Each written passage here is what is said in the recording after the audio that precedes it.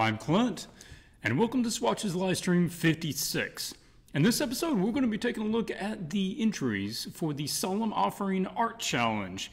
There will be 9 images, which means that we're going to be able to spend a bit more time into these than we normally do. Normally with 30 or so images, we have to just breeze through each one of them. But we're going to dive in a bit deeper this time. So thank you for joining me and taking out some time of your day to, go through this little art journey with us. I'm going to just double check the settings, make sure everything looks good on this end. And we're going to cover some announcements before we get into the critiques in order to give people basically a chance to join in live in the chat. And then we will get right into it. I've turned my phone off. I've got my water ready. So I am ready to get into this. Okay, I just got this computer booted up and I actually need to open Photoshop here. So let's talk about a couple of announcements. Number one is, if you're new to this channel or if you have not been to one of these episodes in a while, then the art challenge setup is a little bit different than it has been in the past. I don't know, I've got some error on Photoshop, but it looks like it just needs a moment. Okay. And we're now doing it based on tickets. So we were getting so many entries that I couldn't get through them within 3 hours, which is just too much. So I limited it to a dozen tickets that I would sell. Okay. These are the old ones. I need to rewrite this. The power went off earlier and I've not got everything back up and going. So, all right, if you want more information about Swatches, art challenges, want to get your images with some feedback from the community, go out to join the challenges. That's not true. That's changed now. Go out to the Facebook group, which is at swatches.group, and it will link you over to the Facebook group. Artmentor.com is where you can get a one-on-one video consultation with me, and I have to open the dates of when I'm available. Currently I'm not available because I am booked for about the next 2 weeks with several different projects, but once I clear those I should have some openings and I'll open it back up, but you can keep that in your back pocket if you are interested. So the art challenges are based on tickets that will be available. What is that? No, computer's trying to run downloads right now. Updates on stuff. I don't need that right now. So you cannot get into this challenge right now, but in 2 weeks, when this one wraps up with the finals, we'll be kicking off a new challenge. And if you're interested, then there will be information on where to go out on Gumroad to the Swatches store and buy a ticket, which will allow you to join in the next challenge. Okay, that's old. We don't need that. Patreon release. So Patreon should be processing right now, and the release is scheduled for tomorrow for the video. I want to give it one more video pass. I want to go through the editing process one more time and listen to it. It's pretty clean. A couple of rough spots. I'll see if I can maybe pare it down a little bit, edit it down a little smoother. Then I think I will release the education pages either Sunday or Monday. Those are taking me a little bit longer than I was expecting, but I think I'll put the video out first, and then those in the 20 tier and the 40 tier, you will get another message a day or two later with the exercise pages. So just letting you know that.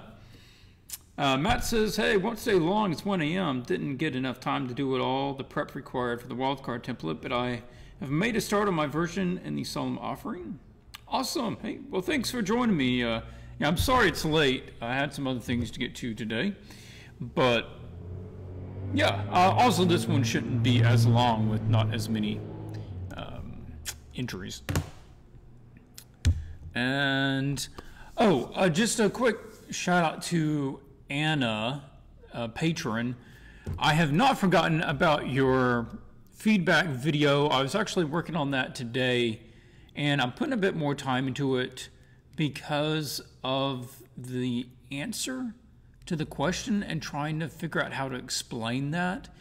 And it's also one that I might put up on the YouTube channel because it's something that a lot of people deal with, trying to get a certain level of realism. And so anyway, just letting you know that before I forgot. But we've got people in here, chat's obviously working, and looks like a good time to get into it. Let's close that, don't save.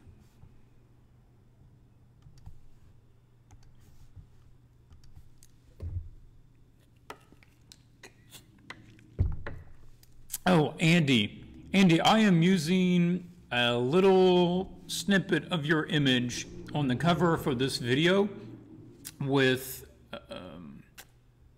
your name down in the description saying that it was your image. So if that's not okay with you, let me know. I'll swap it out for something else, but that's what I grabbed. It looked pretty good in the little thumbnail there. All right, just going through alphabetically, I have gone through these, and all but one I have already written out notes, and some of them I did some little sketches on. Some of them I grabbed some supporting images for, so it just depends on what I was talking about on each one. But this will help make it faster and also gave me time to actually look over it first. This one first is by Andy Asiamov. Hopefully I'm saying that correctly. But okay, oh, also, if you're new to the challenge, let me give you a quick rundown of what they're trying to do here. This was the outline for the challenge. It really doesn't like me trying to change the size of that. Don't know why. There we go. So it's called Solemn Offering. This is a classic painting style illustration, not concept art, not character design, that sort of thing. This will be a full illustration, properly rendered in a more realistic fashion. This is a scene about a fateful meeting between two characters. In this vertical image, it should be 2200 by 3000 pixels.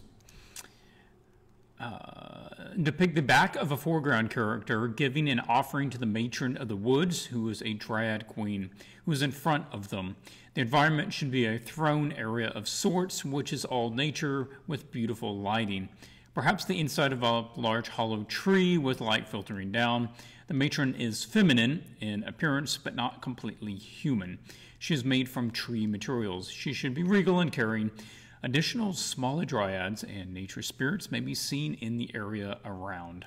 The offering character and their offering is up to you. You can pick what they're offering, who they are, and you needed to follow the provided PSD template.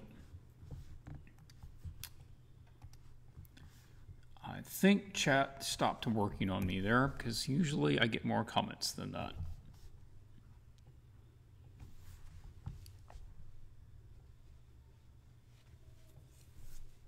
There we go. Okay. If you guys do have comments during this live stream, then feel free to put it down there in the, obviously, the comment section. And I will try to address it during the video. Certainly, if you're one of the artists that I am reviewing your image and you want to throw me a question or a comment, then this is a great time to do it. All right, so that's what it was. And so let's talk through Andy's piece here. The template, just so you know, for everybody is set up the same way. Obviously, the main image. Up here, they were to do 3 composition studies. They could be pretty rough, you know, didn't need any detail shading, just composition studies. Here is lighting reference. Here is artwork reference for style, kind of the direction of what they're wanting. And then pose reference for the 2 main characters. Over here is value studies, then color studies, then references for the nature elements around the scene. And then they also have the opportunity to put in comments or questions down in the box in the bottom left. Veronica says, first time catching the stream. First time participating in the challenge. Keen to see everyone's illustration concepts. Well, Veronica, thank you for joining. And yeah, we'll get to your piece in a little bit, but it's good to have you join in. Okay, now that everybody knows what they're looking at and how this is put together. Number one, I will say that your concepts are good with their direction and that you're trying very different layouts inside of the same criteria of the brief. So you haven't changed the brief and what the image is about, but you have really changed around how the whole scene is laid out and what the composition is. So that's good.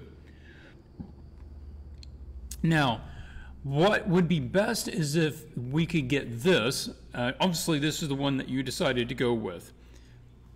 And this is something that actually applies to a number of the images.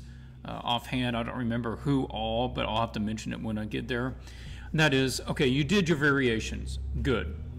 And then what you should do is get this one and then do 3 more versions of that one. And then pick that one, and then maybe consider going with that one. I just said that a lot, but take it through another level or 2 more levels of revisions before you choose it and start working it up. And maybe you did that, but this has some compositional issues, and I think that those might be those could have been avoided, or you could have handled them better if you had went through more revision times with it, iterations. Number 2, number 1, yeah, variations. I would have liked to seen, hopefully, that you had gone through more variations with this one. Number 2 is the composition. This is one of the issues with the composition here is that, oh, notes, turn off the notes. I need to mark this one.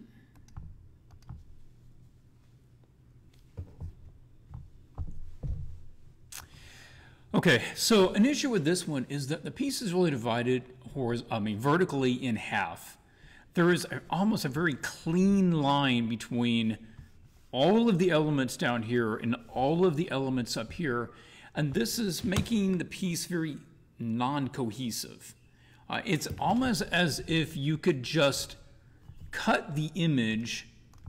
You could crop the image like this and you would have one image. And you could crop the image like this and you would have a completely different image. And the two don't have enough going on with each other to make it one cohesive image. Also looking at the amount of space that is being utilized, and is it being utilized well? There are some times in some images the empty space becomes a tool. You need it in order to tell a story. Like maybe you have a scene, where's my mouse there?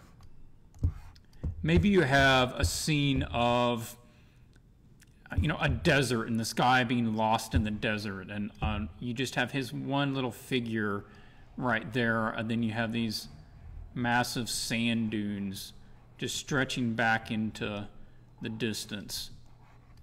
Okay, yes, you actually want a lot of empty space because it intensifies the feeling of isolation. But that's not something we necessarily want here. Let's try to fill more of the frame with your subjects and see if we can find some better shapes for the overall composition. Now this one, it's really close. I think you might have made some edits, not very many. But okay, so that's that. Number 3. Okay, over here we have, now I will get into doing, showing a little, it's not a paint over, it's kind of a mashup of where I think a direction might be, but we'll step into that. Let's talk about this first. Number 3, on the colors, it's not quite what I had in mind as far as color studies. what you've done is you've gone in and you've changed around the colors of the different characters, but you haven't really changed the color scheme. You haven't experimented with different color palettes or color schemes.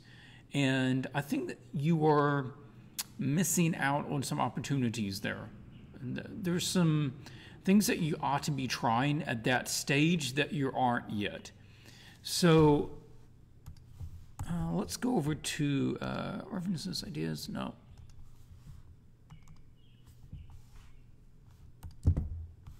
So here is, it's from my ebook on colors, but color palettes and color schemes can come in a lot of different varieties. Now these are color schemes. A scheme, and the difference between a scheme and a palette, and I don't even always say it correctly, but a scheme is it is not the specific colors, it is how the colors relate to each other. Someone says, what did I miss? You haven't really missed anything. I went through some announcements, and then we just started talking about the first image. And I was just saying that the color scheme, now this is a color scheme. It is an analogous color scheme, and it is analogous because all of the colors are similar. They're neighboring colors on the color wheel. Now this could also be a color palette if you're using those exact colors. All right, that is a color palette. This is a yellow, orange, red color palette, but it happens to be an analogous color scheme. Analogous color scheme could also be all these cool colors on the opposite side. Then that would be still an analogous color scheme, but it would be a blue color palette. So hopefully that makes sense. But what I would like to see is you trying maybe 3 different versions of these, or 3 different ones of these. Probably not monochromatic. You need more colors than just the one. So try one that's analogous, where it's all similar colors. Now that's pretty much what you have here. These are all very family green colors, and nothing's really getting out of that. And that's fine. And you might even expand that out a little bit. We could probably get a bit more color.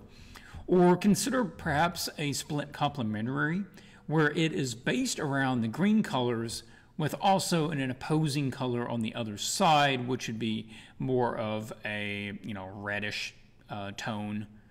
So yeah, I mean, you can play around with something like that and see if you like having an accent color that's a little different.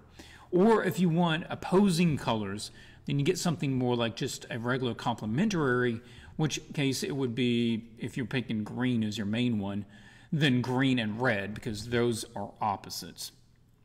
Where can I get this color scheme chart?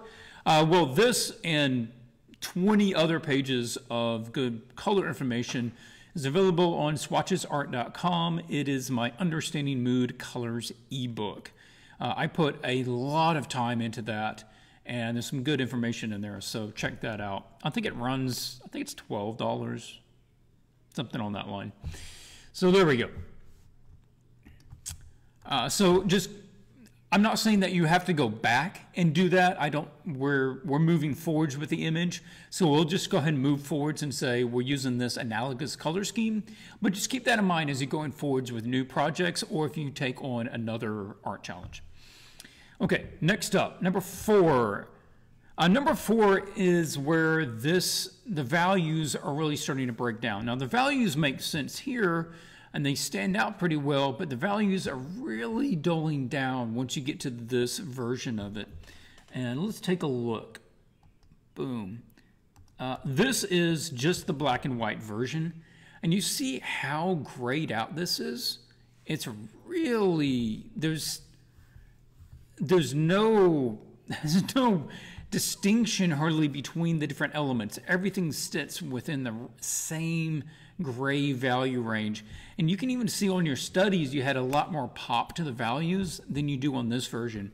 What we need to do is bring at least this much back into the image. Now let's say if we even took the details out. So I just ran a surface blur on it, so similar values got, washed out with their details. And that, I mean, unless it's big and I'm really making effort, you wouldn't be able to tell what's going on. You can kind of pick her out, and I'm going to give you a thumbs up on that. She's working quite well. She stands out for being darker and for being lighter. She's got a nice silhouette. She's got a good regal pose to her, so that's working well. And even that's working pretty well too, that section here. But this needs some rework. So how could we go about that? Let's see. Yeah, I think I'll talk about 5 and 6 in a little bit. Oh, okay. Let's talk about 5 and 6, and then we'll get into the little rework. Okay, so 5 is, it looks like they are bringing this other Dryad lady to the Dryad Queen for whatever reason, and that's fine. They're presenting her to the Queen. But she's getting too bendy. She's getting to where she looks more smoke-like or rubbery than wood-like. And I know you're trying to get maybe a twisty bonsai tree sort of thing going on, but I think we need to dial that back some and try to find something that feels a bit more tree-like and not so wet noodle. Yeah, okay. These poses are actually working pretty good. That's something a lot of people don't account for, is the weight, and that they're really pulling off to the side. So that's a good call, and I like that. And these are all animals, like the lion characters. That's pretty cool. So 5. Yeah, I was just saying, like, this is getting too wavy. No, that's what I'm saying here. So, okay, let's move this out of the way. This probably doesn't make a lot of sense, but let me try to talk through. If you are throwing a comment at me in the live chat, make sure you're putting swatches at the beginning of your comment so it will flag it. I see a lot of people talking, but I'm not going to stop and read them all unless it has swatches flagged. Because I don't know who's talking to who, I'm not going to try to read everything. Okay, so this is sort of what I'm thinking here, and let's start by picking the dark gray here.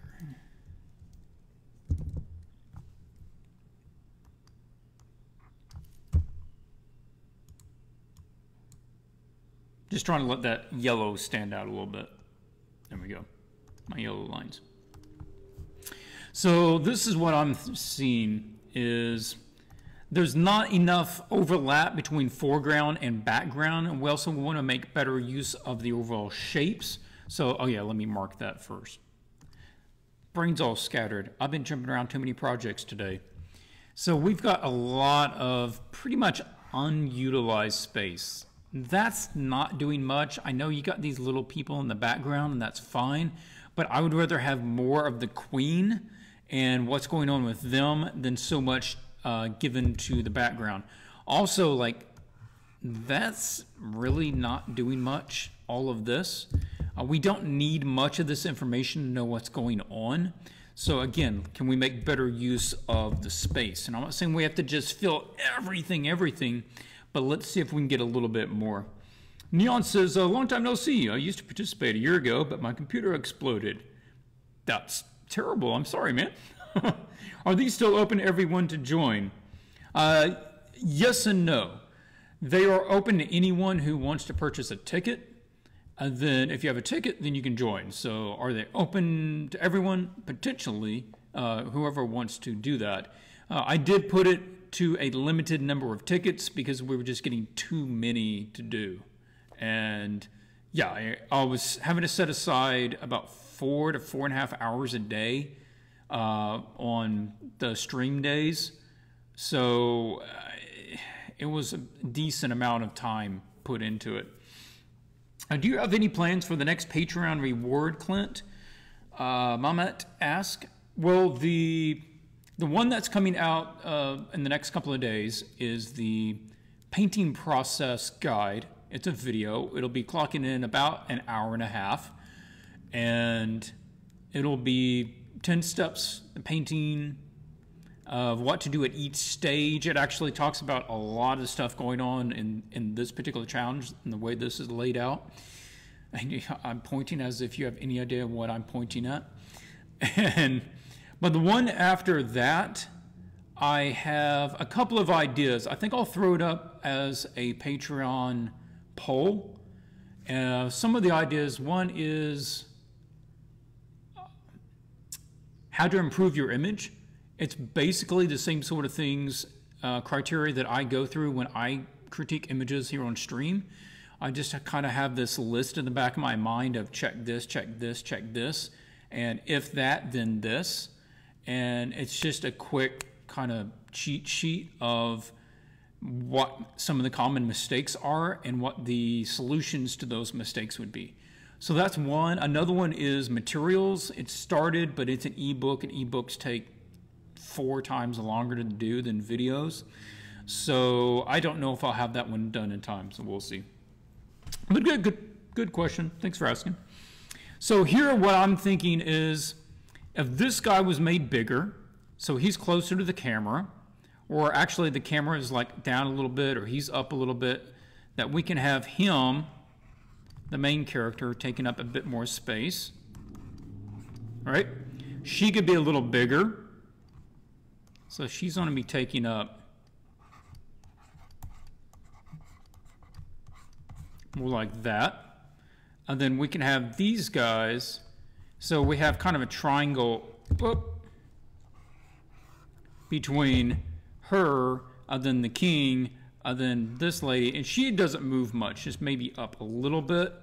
And we don't need so much of that other guy. We just need a little bit of him, because if we see this guy, we'll make sense of what's going on. So those can be a little bigger. And then we can try to do something a bit more dynamic with the bridge. And the bridge can be coming up and over. I'm taking it that's a bridge. And then maybe we can see underneath it back there. And this tree, maybe we can get a bit more of that tree coming down, because those are some really nice shapes and color. So that's really rough, but there we go. It would be something like this. All right, see how that works? So I just got copied and pasted around. So we have her bigger and in charge up here on top. She's cresting over the top of this. We've got the king here. We've got some of the beautiful backlit, was it a weeping willow? Yeah, looks like a weeping willow, which is lovely. I love the idea of backlighting a weeping willow. I think that's great. I also want to say that this is one of the best iterations of the Dryad Queen, I think, in the whole lot that was submitted. So I really don't anticipate needing her to be changed. She's really lovely. So yeah, just you might want to add a bit more detail into her since we're making her a little bit bigger, but I don't even know if you need to. It's really quite good. Now I would say that you probably put too much detail into this at this stage at a concept submission, because we're going to be moving things around a lot right now, and you know, you're probably wasted some time. But if that's okay with you, then it's okay with me. Is this still part of those monthly art challenges with random subjects? Do you still do those? Are those open still? Okay, looks like somebody's getting you some answers on that. I'll let them answer you. Okay, so value-wise, we need to make some changes. Like if we put a nice light on him, and she has nice light on her, then we probably also want to put some light on her so that the 3 main characters get light. Then these guys can basically be more silhouetted into shadow. So there you go. That hopefully you will find useful. I think you have probably the best Dryad of the lot. You've got the nice bridge. I think that's fantastic. I would keep that. And instead of doing so much of each one, like instead of so many trees, let's have one major tree. And instead of seeing a long bridge, let's maybe a smaller bridge where we get to feature it a little bit better. So there we go. I don't think you really asked a question. You found the ebooks helpful. That's awesome. Thank you for picking them up. Glad you found them useful. Also, a good pose reference. Good ideas on those. I think it works really well.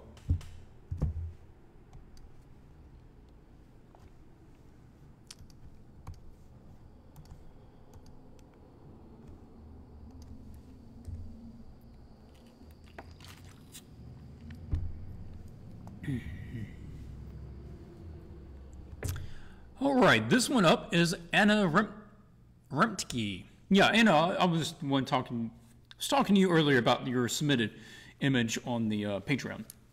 Okay, so we've got 6 points to cover on hers. We don't have a big paint over here. We're going to just talk through most of this.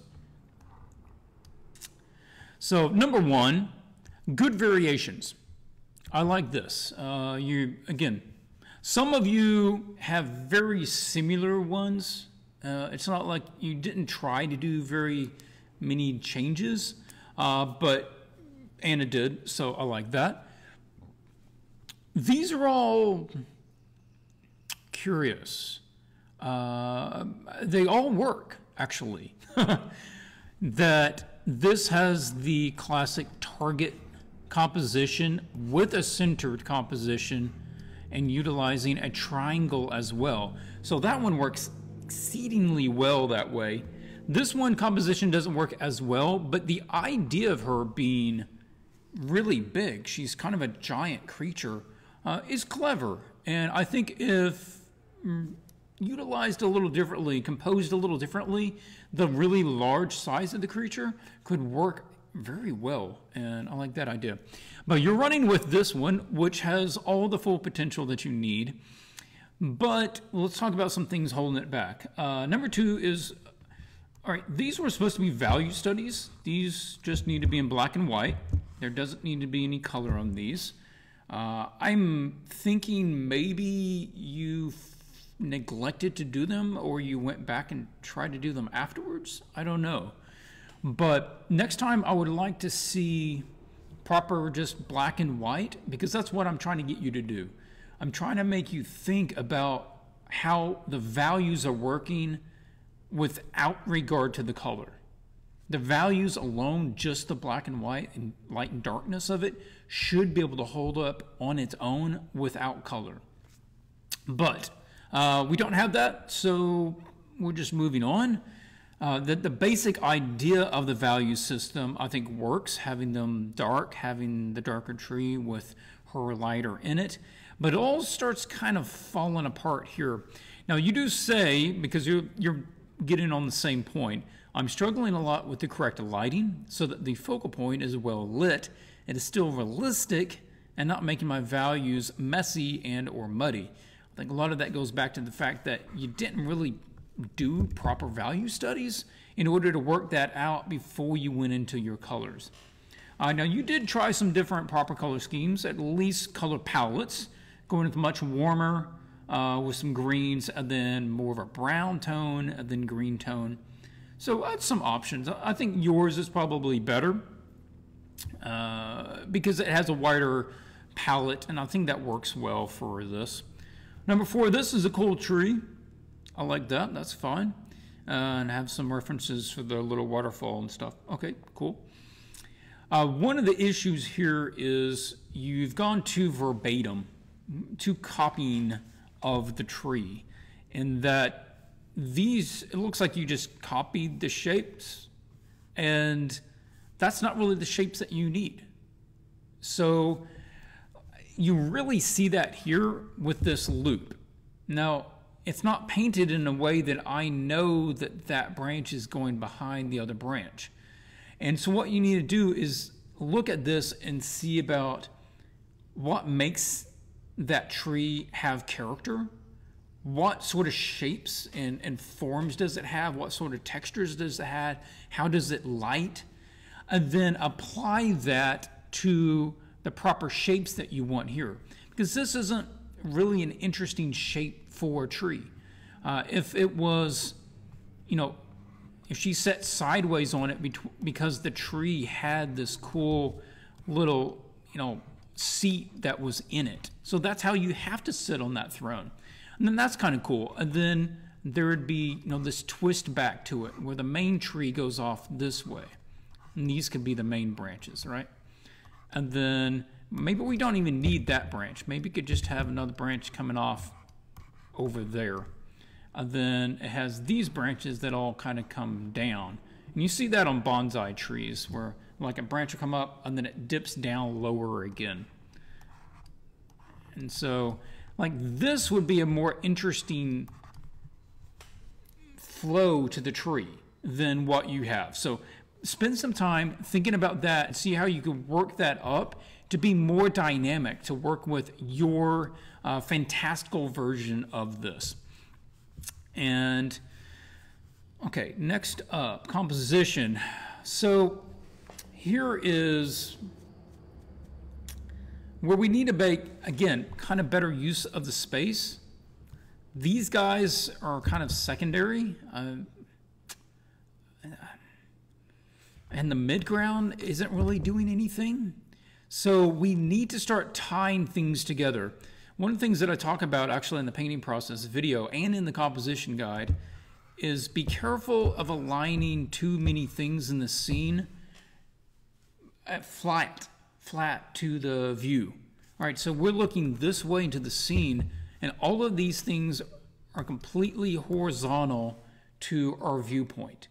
And it makes the scene have no flow. It stops the visual flow. And sometimes that's what you want, but most of the time it's not, and that's not what we want here.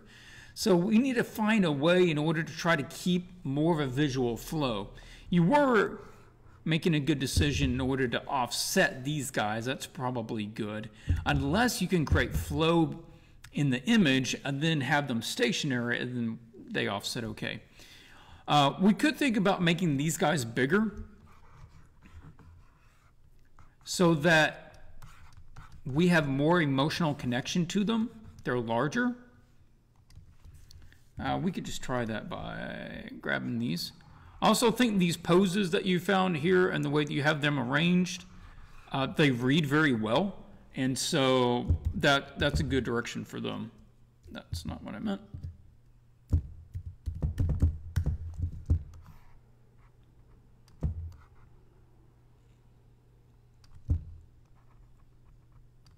Now all of a sudden he is overlapping some of those horizontals and the flow isn't stopping as much. So maybe we offset him over here just a little bit.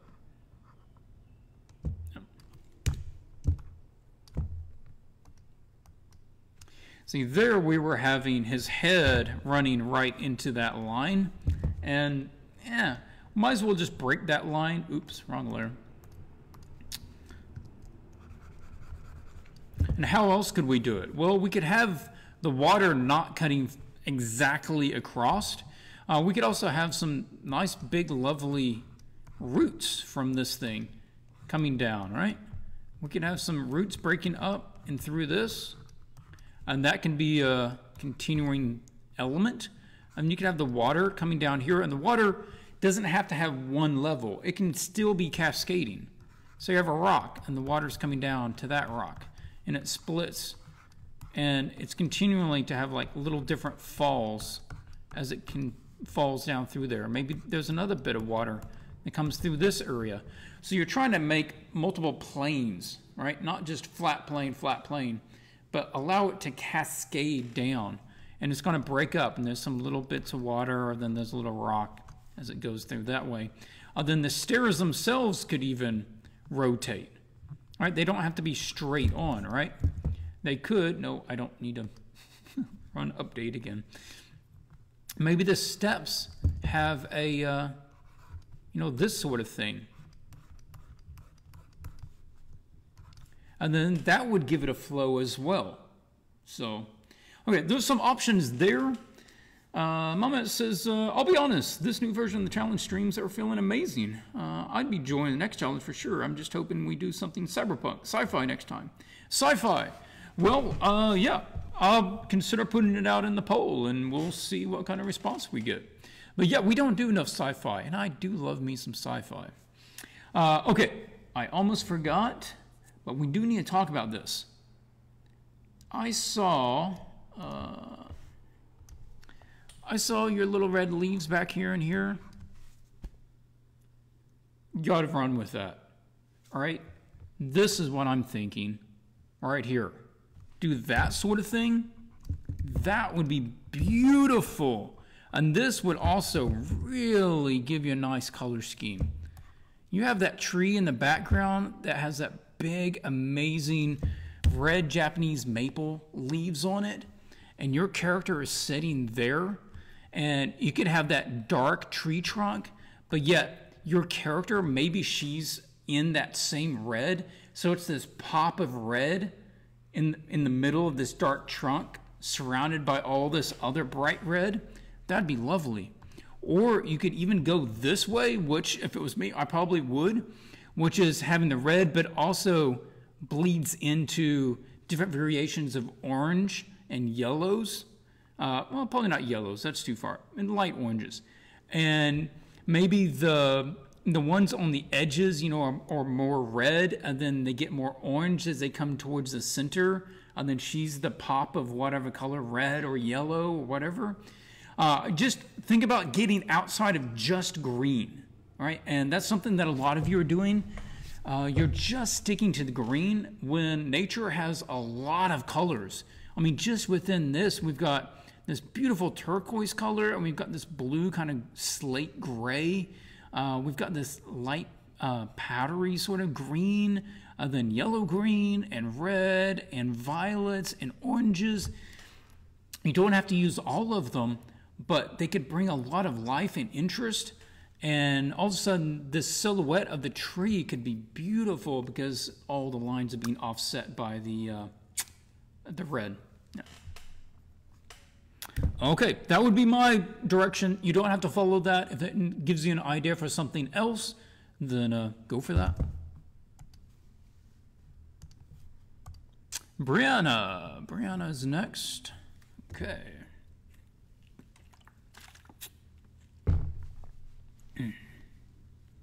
And notes, and I need to make my draw layer.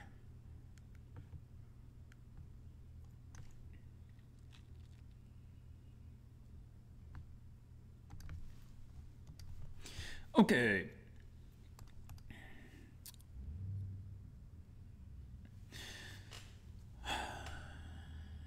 Oh yeah, right here.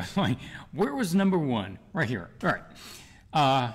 Horizon line. So one of the biggest issues with this scene is the perspective. And again, it's the utilizing of the space. I like the directions here. Look like you went through some good variations. You're doing a dryad that is also a centaur, which I didn't say it had to be, bipedal. So I'll go with that. That's fine. You're doing some value studies. Who's lit, who's shadowed. Okay. I don't know which one you're going with yet. So, that's sort of up to you. You've got to figure out one that works for you. And the color schemes, you did play around with some variations. Again, I don't know which one you're going with, so I can't really say how your decision was on that. Some of your references is good. These two. Now, you need to get other references for these. Like, this is the pose that you like in the idea, and this is the pose that you like as far as like the baby on the back sort of thing, but you need a photo of this pose. All right? Maybe it doesn't have the baby on the back, but you need that. And then I need to see that you got that. And this pose is different from this pose. So whatever pose you do go with, I need to see a photo of that pose, that you're basing that on something real. These little characters are kind of interesting. They all look a little different, like mushroom and fawn. Looks like some sort of bird. That's curious, like she's got a whole group of them there. But horizon line, let's talk about that first. All right. So we are looking almost straight at this character. I feel like we should be looking down on them, but we're not. So one of the things is we're looking up at this pot because it's curving upwards. So we're looking up at it.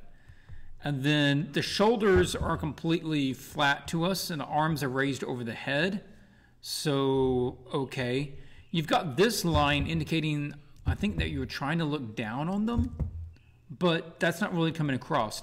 One of the things is when you're drawing somebody from that angle and you're trying to look down on them, if that's what you're going for, is to think about the neck, like, okay, the back of the neck is here.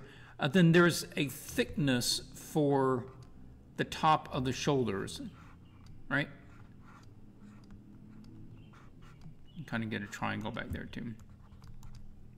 And don't forget about how far that thickness is, and that it actually can come up really far on the head. Like if you were looking directly down on somebody, it would be like something like this, right? And so if you just keep offsetting that a little bit, all of a sudden you get something like this. And that this level starts backing up on the head.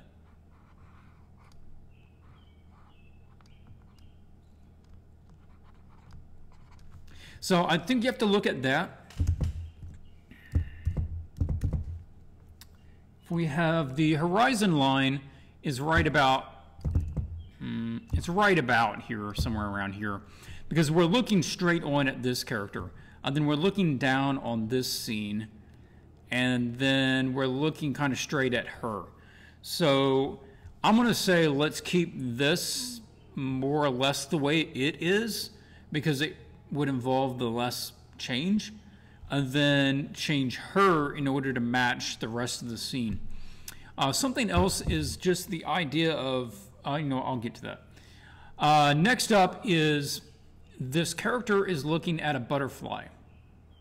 And it really is breaking the scene, because it needs to be about this character and this character, and we don't have any connection. The main drag queen is not even recognizing the person that's offering the item here. And in fact, the only one that's even looking this direction is that little guy in the background. But we need these two looking at each other so that we have the narrative interaction going on here and not just looking at the butterflies.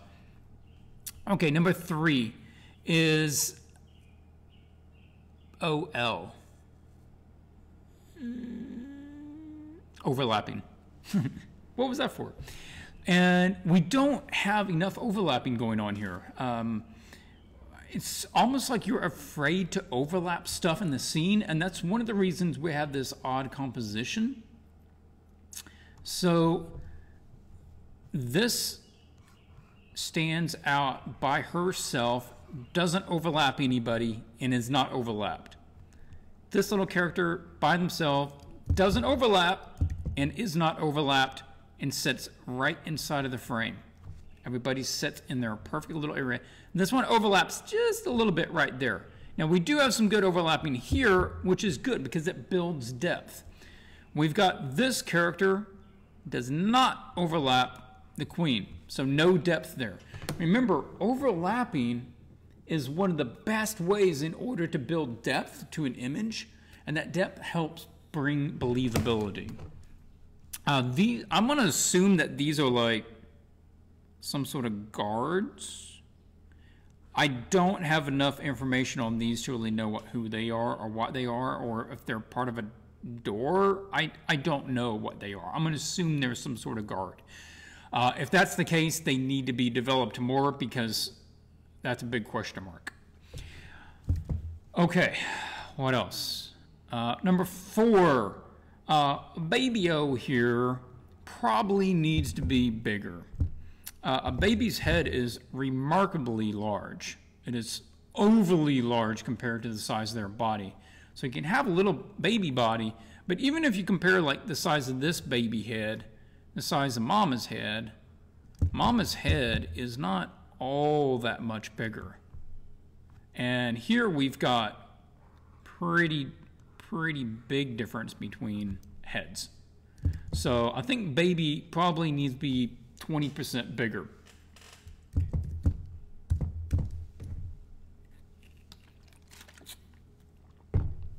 Now, going forwards, what's some stuff we can do? How would I suggest trying to do this? Well, okay, number 5, before I show you that. I'm not understanding this very well at all. I'm not sure what I'm looking at. Like, where is this place? It's not developed well enough. Is it inside of a building? Is it inside of a tree? What is this flat thing? Is this fabric? It doesn't feel like a throne. With the little guys here, it almost feels like some sort of school. All right, it doesn't have a throne feel. And none of this, like, none of all of this area is doing anything. And not even just giving us more information about where this place is. Even if it was just that. It's just flat. It's just completely flat. So, here's whiteout just to kind of clear that up. So I'm thinking something more like that. So if she was a bit more the proper perspective, I just took a webcam photo of myself. And, oh, anyway. That's as dark as it gets, because evidently I lightened it. So I took a webcam photo of myself, just quickly redrew over that in order to try to pose that up. And then try to fit everything to the proper horizon line. And now she is larger here. We were running out of space above her, right? We got the main character almost bumping her head on the top of the frame. So we can bring her down. We've got some overlapping now. Woo! And that gives better depth. We've got the guards here up front, even closer to the camera. Nice. Overlapping these guys. Nice. More depth here.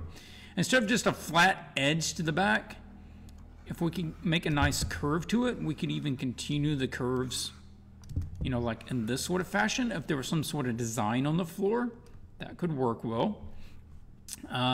We have her turning to actually look at this person. And we have her looking down here at the person. And maybe her hand is still here with some butterflies flying around. That's fine. But we've got to have them acknowledging each other. We've got more overlapping with the little fellows sitting around, right? This is nice, the way that the big tree circle thing. What if it grew that way? I say go with it. That's cool, you know? Like just, and there's a big frame, and outside could be nice and bright colors and whatever, you know. Maybe it has one of these big white trees back there behind her, so that, you know, the silhouette of her horns stands out really well against it. I don't know. Maybe the ends of these things are like the white trees. That'd be cool too, you know. And then break it up so it's not like a perfect circle, but have, like, you know, flowers wrapping in around the wood, and have like little spots of nice bright colors of flowers going around. Additionally, see about stretching the legs out a little bit on the bottom of the character. She's getting a little, I'm gonna almost say too realistic. Now, if we can make her a little extra sinewy, long, graceful. Take a look at, oh man, I just bought her book. J.A.W. artist, J.A.W., her book, Pastoral.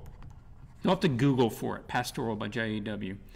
It's put out by,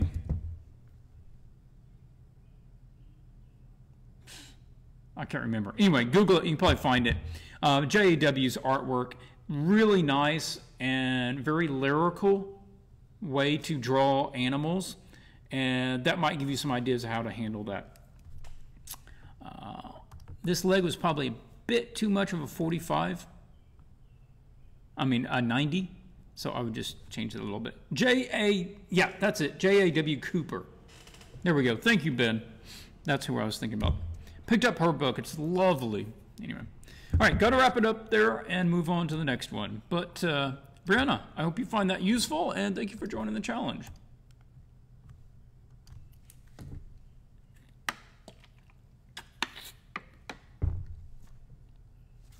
Okay, Clint Lockwood. Clint, man, what a good name. You're a lucky guy to have a name so good. All right, number one. We're going to start with idea. That's what I do for idea. I with a circle around it. And there's a good idea that's gone off track somewhere. That we are too far removed from this being a dryad queen. If it wasn't for just this little thing added on the forehead, there was no way I would consider that a dryad. This person, if they are wearing any materials like fabrics, it should be very minimal. Remember, this is a character, this is a creature that is made out of tree or moss or, you know, leaves, you know, that sort of thing. And you can combine all kinds of nature things, but it is nature things. All right, it's not a person that has just branches coming off. They are made of tree. They don't even necessarily have to have human features.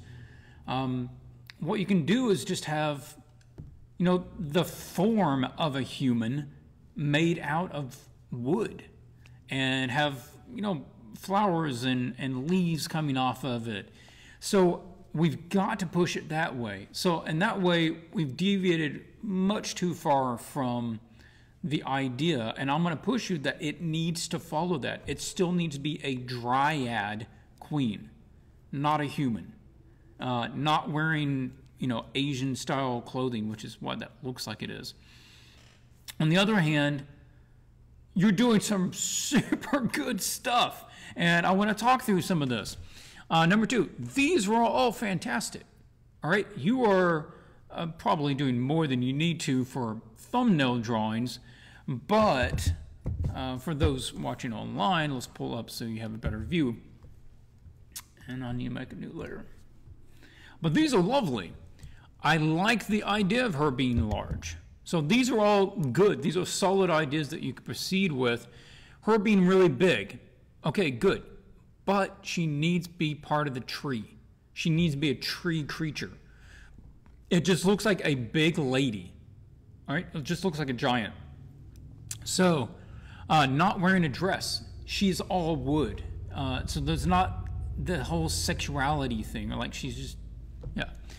Then, you know, she wouldn't have normal hair. If anything, it would be moss cascading down. I can't remember if I saved, yeah, here we go. This is concept art for Tafiti from Disney's Moana. Something on that direction would work, where she's made of flowers and rocks and moss.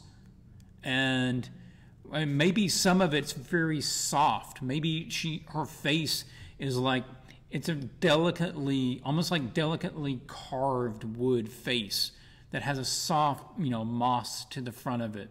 That's almost like, you know, smooth. But, you know, we've got to go more one of those directions. This is really cool too, with him wading through the water and with her there. This is really good. It's kind of epic. This is one where I could probably go along with allowing that much space to it because it sets up the grandeur of this scene. Where, you know, on the other ones I'm saying make better use of the space. This one's actually making good use of space because of how he's utilizing it with the lighting and building it into an entire scene. So that's really cool too. I think this one, it's nice, it's rendered well nice, but it needs some more work here. Like, it's not really connecting up as well. Value schemes. These are excellent, and I'm with you. This one is the best choice. I like the change of the angle, breaking it up from just being completely symmetrical. I know the tree also kind of breaks it up. So you've got this. Consider how you can maybe make more of a pattern out of it. This is really nice. The angle of the head looking at the sword.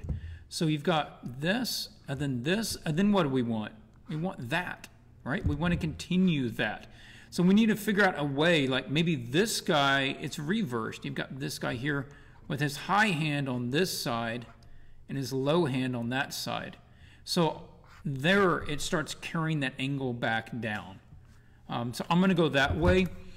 And I think that is more interesting than where this is. So this one, this character is just looking off nowhere. Her eye line doesn't match this, and it doesn't match the sword. It just looks off to wherever. So one or the other would be better. And I'd probably go with that head tilt since it creates that nice angle. These are good variations of color schemes. They're very cool night light, moonlight, and then the green is good, and nature palette, and then the warm tones. So lighting is kind of cool. Okay, you're going with the green, which is fine. I mean, it's nature. It should probably have green in it, but it's almost too limited. We need to get a bit more out of it. And let's read over this. You said same thing here. I'm kind of stuck on the I hate everything point. I wish you were a little more specific about it, but we'll see. Figured it was better to spend something than nothing? Absolutely. There's always stuff to talk about. I like this scene because it felt the best fit for the portfolio piece towards game companies, but I don't like the lack of depth. Just hoping to hear your general thoughts and if you think a different thumbnail or color scheme works better. I think either one of these scenes, I would go with this one or this one or this one. Probably not that one, but I would keep that thumbnail around because I could see that being utilized for something else and developed into a different kind of scene that makes use of the same lighting and general composition. Okay. Yeah, there isn't much depth. We do have decent depth to it, but we're not making use of a lot of this where there's no sense of background. There's no sense of anything beyond this set of limbs. So we could use that in order to try to build more depth. We could also add more things that overlap these guys and this stuff in order to try to get more depth of it as well. Also, if we can create value and color planes for foreground, midground, and background, that's going to accentuate depth as well. So I'm going to assume this becomes a dryad and not a human. I'm going to assume that you adjust that pose a little bit. I'm also going to assume that you want to work with this guy because he is bland. All right, there's no anything to him. I don't know if you just ran out of time or didn't think about it, but he needs to be somebody. Is he a knight? Is he a scholar? Is he a boy? Is he who is he? You just got this shirtless guy with his hands up. So, is he a king? Is he... Try to give him some character that's going to help add a little bit to the scene. All right, so I started throwing some stuff together in order to figure out how to do this. I went out and I grabbed... I don't even know if I downloaded it. Let me back up and see if I did. Okay, yeah, these were the ones that were supplied to you guys as far as different ideas and references.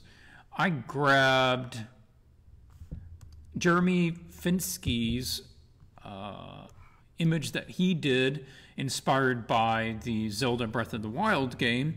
This is absolutely beautiful piece. This is one of the favorite pieces that I have come across in the last couple of years. It is just absolutely beautiful. I love it. So I got that, and I threw that into the background. So I threw that back there, and then I used a mask. And so I made a mask, and I just painted in the areas where I would want it to show up, around the limbs. Boop. There's Link right back there. And then I started trying to layer it out a little bit. Now, right now, it has more depth because there's a proper background.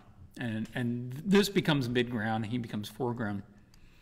So what if we add a bit more color, a little pop of light back there, okay, cool. And then a foreground plant, maybe, in order just to, again, bring a little more overlapping in there, and bring in a little more leaves to overlap this near guy, and maybe some bright leaves overlapping this. And now we're getting a sense of a canopy that's all over this area.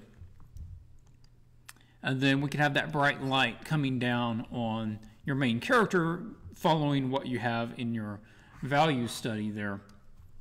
And I would say, you know, adjusting that. So, and that can basically fall across the head and the sword. And then I'm not sure what you're going to do down here as far as the image change. And we'd probably need to adjust some of the values and colors. Like this is super blue and cool in the shadows. The rest of this might want to go that direction. But you can see how this all still sets within that green color scheme, but it expands it out a little bit more to, you know, coolers and the cooler greens, warmer greens, brighter greens, where the rest of them were basically dull brown, green, and varying lights and darknesses. Not even that much change in saturation. Not pushing out towards either side of particularly warm or particularly cool. But there you go. That's your breakdown, Clint. And it's going to be a lovely piece. I think you could easily get it up to anything near this level. And it has that potential, and based on the skills that I see that you're exempling the rest of it, I totally think you can. I think this one that you were just getting a little frustrated with, and maybe the number of options just sort of overwhelmed you, but don't restart it, right? Don't go back and, you know, you seem like one of the people that you probably would, but don't. Push through with this one. Start with the character design, figure out who this character is, and what the new design of the character is. Stick with the basic pose of the sword there at that nice angle. And figure out who this is. You might need to repose him a little bit. Take a photo of a friend. Take a webcam photo. Figure out what that would be like.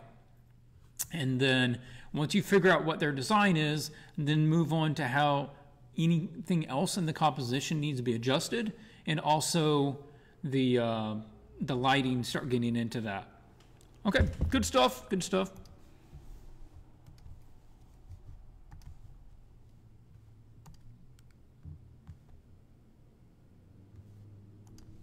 Any comments?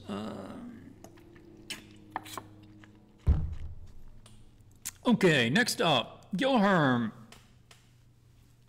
Diaz. Okay, number one, Gilherm.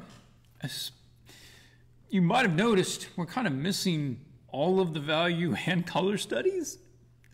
The less you do, the less you're going to get out of it. All right. I really was expecting everything to be filled in. Since we're, you know, taking the time to do this. But I'll give you the benefit of the doubt. Maybe you had to work overtime or somebody got sick, that sort of thing, and you weren't able to do it, in which case, okay, I get it. We'll move on. We got other things to talk about. So, number two, the idea. All right, again, this is another one where the idea is meandering away from what the outline of the image should be. We've gone a long ways from dryad and nature scene. You've got a plant-ish thing here, and this looks like a totally normal building, totally normal steps, completely man-made. There really shouldn't be much of anything that's man-made here. This should be a force. This should all be made out of nature. It's a dryad queen in her nature throne area. So we've got to bring it back to that. Now the thing is, you can use all of these same architectural, you know, layouts and ideas, but instead of making them stone and mortar and you know, I guess carved wood, that sort of thing, that it has to become nature. It has to become the inside of a tree whose form is grown into this shape, and there has to be a little more irregularity to things. So make sure that we're bringing that back. Also, she looks very human. Like, if I didn't know she was supposed to be a dryad, there was no way I would know she's a dryad. So we've got to play into that. We've got to make her dryad. She's a tree creature. Number 3.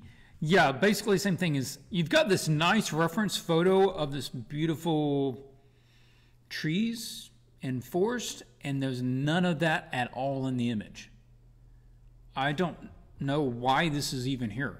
Like, you didn't use anything inspired from this in this scene. So we've got to go back to this. All right, we've got to make the scene go back to being influenced by this sort of thing. Okay, number 4. This is another one where, okay, you've got the same idea. Guy kneeling down, crouching, groveling, whatever you want to call that pose. And you've got the throne back here, okay? And you're playing out kind of high, low viewpoints. That's fine. But you ended up choosing one that has practically no perspective and no depth. And we want to push that. And I'll show you an example of how we could go about trying to do that. Before I forget, you say, I will do other value studies before moving on. I would say other value studies. You haven't done any. Once you define a color palette, how do you work cooler shadows and warmer highlights without going outside the defined colors? You've probably heard that somewhere. Warm light has cool shadows. A lot of times that's true, but that's not set, because cool lights also have warm shadows. The opposite can be true, and that can be not true at all if you are in a super biased lighting situation. If I am, let's say I'm in front of a stained glass window and there's a big red pane of glass and the light comes through that and it hits me, I'm going to be red. No matter if I have, a green bandana on, it's not going to be green. It's going to be closer to gray. But it's not going to be warm light, cool shadows, because all the light is warm. So that's not a fixed thing. It just depends. Like here, is this light warm? No. This is blue, cool, chill light. And the shadows are actually maybe a little bit warmer. So it totally depends. That rule is true for warm light most of the time. Okay, moving on. Number 5, just the overall scene of, let's try to find a better composition, because this is another one where most of this is not giving us what we need for the scene. Everything that is interesting and pertinent that is going on is right here, and it's taking up 20% of the image.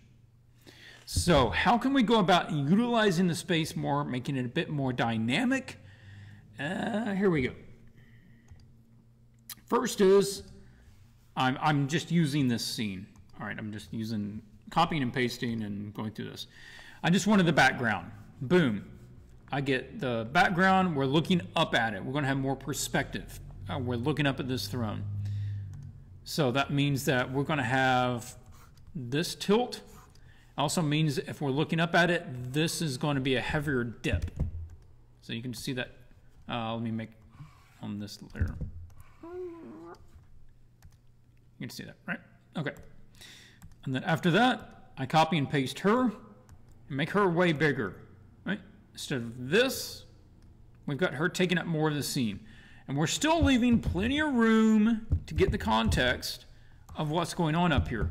And the thing is, if we're looking up at it, it allows us to show just as much of the background, but because it's in perspective, we actually need less room to show you all the same stuff. Okay, now she's bigger. We get a better view of her. She's taking up more room. I did rough perspective on her. You would have to rework that. Painting these guys out. Now, these guys don't work with perspective. Let's chat about that. So here we have some perspective lines.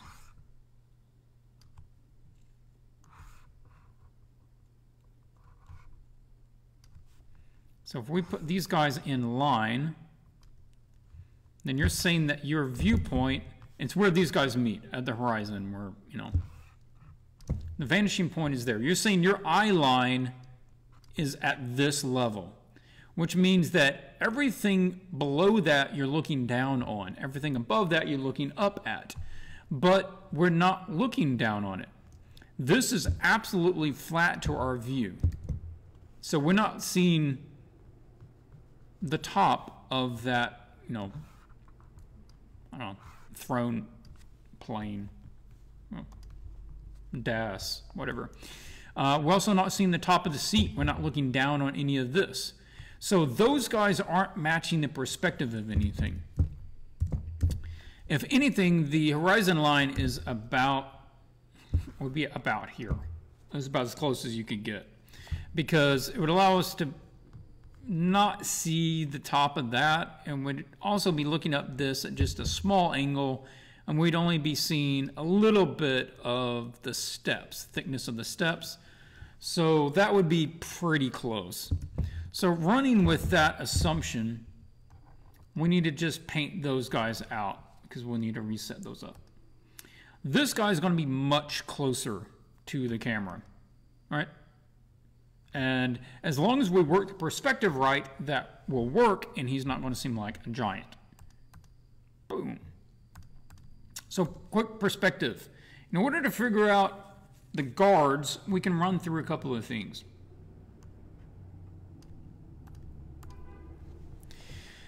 We need to start with her. She's the closest thing that we know to a known height. So what we'll do is we get her height of her leg. Yeah, that's on a different layer. Okay. That's her shin. We'll assume that her thigh is about the same distance. That would reach up to her crotch, which would mean that that is halfway up her normal human-esque form. So she'd be about twice that tall. So if she was standing up, she would be somewhere in that region height-wise, which is what this is. So that is her height. Now, what we do is we drop her to the same perspective that these guys will be on. Now, these guys are going to be standing on this perspective, not her perspective. So we've got a lot for the steps. The steps are this tall, right? So instead of her standing here, let's assume that she's standing there, which is the same spot, but on the ground underneath her if the steps weren't there. In which case she's this tall. Let's take that out. Then we can use that in order to help approximate the height of the soldiers. So we get that height and we run it over here. Over to here. And then we get her in line with the vanishing point. So we're going to have a soldier like here and here. And then we make a line between the two soldiers out to the horizon line, and we get a vanishing point right here.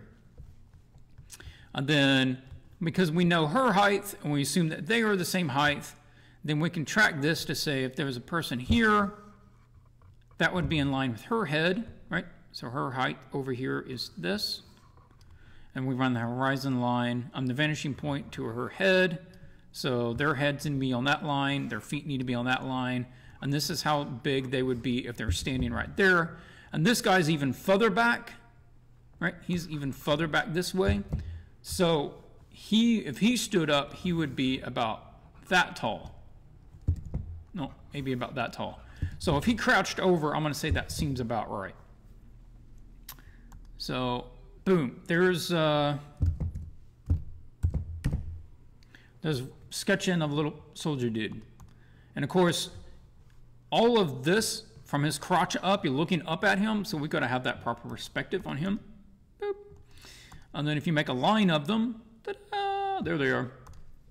And now this, okay, thank you. This would be them in perspective, following the same size as everybody else. And we've filled in all of this part of the image with your main subjects, or at least with subjects that at least help fill it out with the narrative. And we still leave plenty of room for you to do some big throne room, work back there. Yeah, that was your old one, so I painted him out. So, okay, there's your direction, Gilherm. I'm going to suggest going something like this and getting more of that perspective, making sure everybody's working in that perspective, making better use of the overall space of your canvas, and make sure that we're bringing it all the way back to dryad, trees, nature, and not a proper, manufactured, man-made location.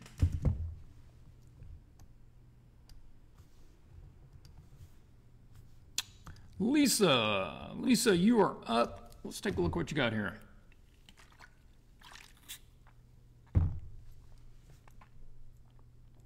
Okay.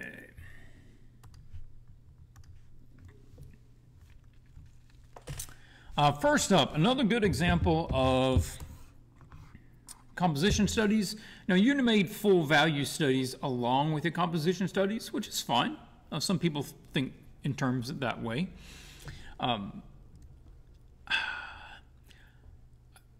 I really think this is the strongest piece, a strongest option between the three, because it says everything.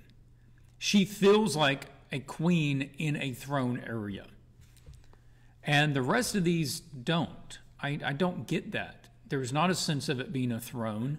There's not a sense of her being a queen. There's no opulence to anything. So I'm not sure why you chose to go with these other scenes. Yeah. And there's kind of a disparity between, like, you've got this lighting reference here, but you don't have anything like that lighting really in your scene. Now, as far as your inspiration, you're going with Venus, Aphrodite? I forget offhand. It's probably Venus. That's a lovely classical piece, so that's good inspiration there. So yeah, I'll make suggestions and I'll show you some ideas about if you want to move forwards with this scene. But I'm also going to say, really consider going back to this one, because I think in the end, this is going to do better for you than what you can get out of this one. And that you're taking it so far here, because now she doesn't feel like a queen. And there's something else going on with, like, trees splitting and blood coming out and blood coming off of her. And, the outline was that it was supposed to be this beautiful setting, and this isn't beautiful. And beauty can come in a lot of different ways, but this isn't really any version of beautiful. Like, you can have beautiful and it all be like kind of autumn, leaves turning. You can even have a cold, icy scene that's beautiful with, the white snow and everything. So environments can be very varied and be beautiful, but this looks very dead and kind of dull. So, yeah. I think you're making the context that the squirrel is offering her some magic acorn that will rejuvenate the area because it's kind of like green around him. I don't know. Seems like you're kind of pushing it there. Okay, you played around with some value schemes, and you ended up going with not really any of them, or this one, but it's even less. The values are really dulled down a lot. Okay, so you're talking about these. If you're going to go this direction, this is how I continue answering these. At first thought, is it looked sickly and dying, also like a spirit or creature, not really a queen. I see what they were going for. Yeah, I'm with Neon on this. I get what you're going for, but I don't think it's really working. So if you want to, I always try to answer it both ways. If what I think would be the right answer, and then if you're going to try to do this, what's a more effective way to do it? I think the better answer is to go back to this and do that. And you can still apply the same sort of idea. This could not be green. It could be all the, oh, sorry, got an alarm going off. It could be these colors that are all grayed out, like the trees are becoming almost fossilized and gray and dead. And you can see the gradient of color change as it goes up the entire scene. But moving on, if you're going to do this scene, we need to use a discordant color scheme. Discordant, we're looking at the other ones, was where it is all of one color with one offsetting color. You usually see that where things are gray or black and white with one pop of color for something. And that's really what we need here, because this green needs to really shine out as being very different. So the rest of this probably needs to be very dulled down and be within whatever color scheme you want. It can be in blues, it can be this brownish color, but it all needs to be that sort of tone. And then that way, that this green is the only pop of color, and it will, you know, shine out. And it will really convey more of this is not like the rest. Right? This is the answer. The blue is curious. The blue doesn't really fit with anything. It's not within the color scheme of the tree. It's not within the color scheme of the actual color palette. It's just blue. So it feels like you're picking colors kind of randomly. And let's see some more thought behind that and a more connection with how the colors are being used. What I really see going on is number 4, the pose is driving the image. I think you found this photo and you thought, I like that, I want to use it. And then you tried to figure out a way for the scene to work with that. And that's tricky. So, and it's this and this combined, all right? So you're using Strangler Tree, which is frankly fascinating. The idea of a Strangler Tree is really curious. If anybody watching this is not familiar with it, it's this tree that's kind of like a vine in that it grows up around the outside of another tree. Now I'll zoom up on these so you can see. It grows up around the outside of another tree, and it grows up around it so much that it engulfs it and it kills it. It steals all of its nutrients, blocks its sunlight, and just strangles it. It's a strangler tree. And the tree inside of it will end up dying and rotting away, which will leave this hollow space of where the original tree was, and it'll just be this lattice work of the strangler tree going up around. Now that's cool, but we don't have enough of that to know that that's what that is. All right, that looks like some sort of, I don't know, it doesn't look like a strangler tree. It doesn't have that right pattern. This is more drippy, right? Where you should see more drippy spots between this and a lot more little ones overlapping it. More like vines just kind of networking. But it has this sort of loop thing on the bottom of it. So I'm going to say we need to go back to thinking about her character. Let's get rid of the blue. Let's make her all the wood color. Let's see if we can find something more interesting with the hair. Like if she actually had leaves, then all of a sudden, then we would feel like maybe that's more tree-like. But right now it's just this brown twisty shapes going into this blue shape that's bleeding. So it's just, yeah, that the ideas aren't really, those concepts aren't coming together. Okay. Value-wise, we're looking at this, which is, it's very dulled down. And it doesn't have really any darks and lights making it pop, and it's much duller than any of your value studies. So this is something that you guys need to make sure you're doing is when you do these studies, figure out what you're learning from those and apply it, right? Make sure that we're not just doing the studies and then forgetting what to do with them, how to implement them. This is the same scene just with some values changed, where she is treated more like a silhouette because it's a sadder scene, right? She's in a darker emotional place. And so we can have her more in shadow. The background can stay a bit more like it where it was, which is it's dulled down. I've accentuated just some of this kind of foggy feeling of, you know, this light just kind of drifting in there.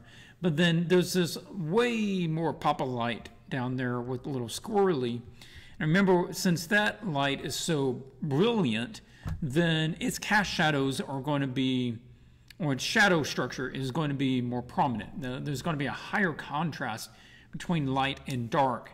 The light back here is very diffused, so there's going to be very little difference between light and shadow. So I'm kind of taking it that way and making more use of the space, something along this line. We could have her turning to look at him. This is another one where the eye line is not matching up, right? We've got her looking where? Here. There at most, but she's not looking here. That's not what the eye line looks like. So that can serve as an idea, but we need a different pose. All right, take your own based on that idea. So here we can have her turning and looking. This guy can be bigger, closer to the camera. Maybe he's just up on a branch. That's what I'm thinking about here. There's just a branch that's closer to the camera that allows him to be off of the ground. We're going to cut the distance down between these guys so there's not this big gap from corner to corner. We can have him bigger here so we get more detail. We can make out what it is that he's holding, and we get more tree shapes out of this. And if that limb is here, then we can even continue that as a compositional pattern by having more limbs coming out that way. Just some ideas. All right, trying to figure out where you could go with that direction. But all right, wrapping it up on that one. Lisa, thank you. I'm not sure what you'll do with it, but I'm looking forward to see. I know that you can do it though. You show good ideas, you show good control of the values, and I just think that you're trying to get too many disparaging ideas and they're not coming together well.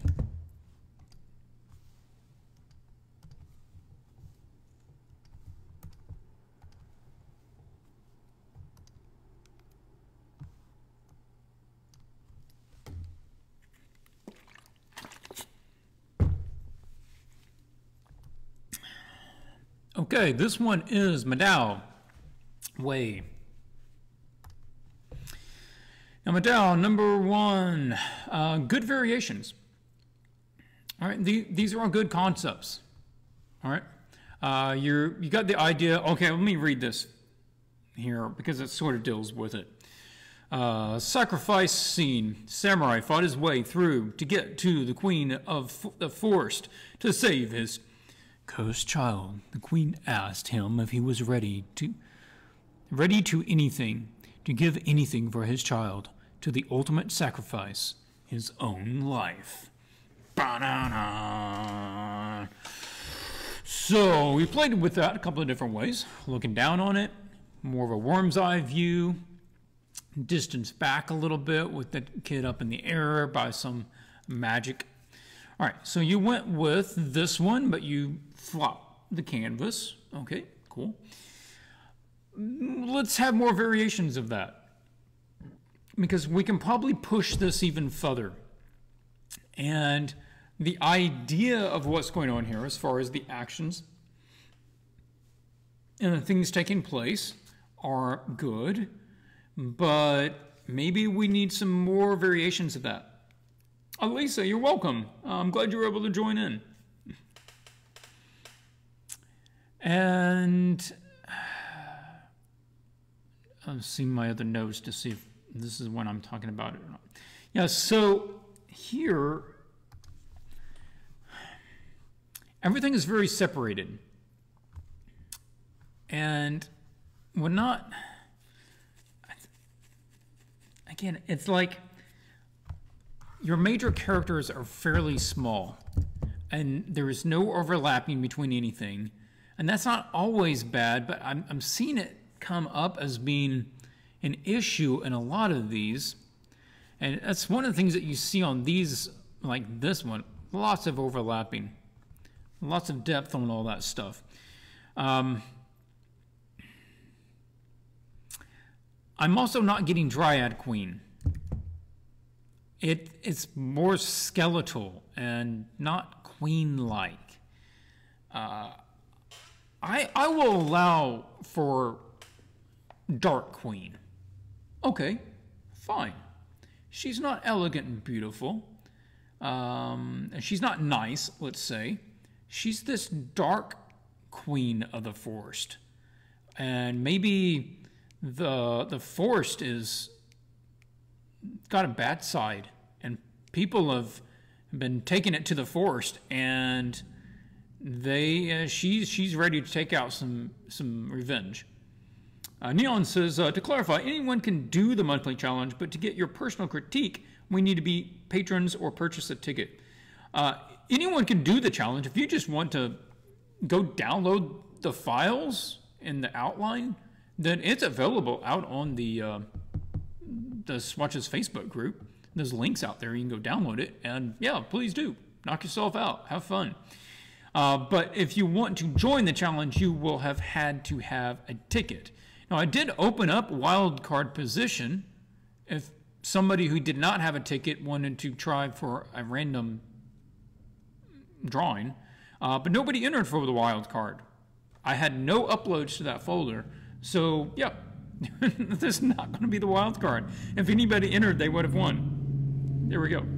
I don't know if I'll do it next week, since nobody really looked like they were involved. Yep. But you can't get into this one right now and get personal critique unless, I'll toss this out there to you.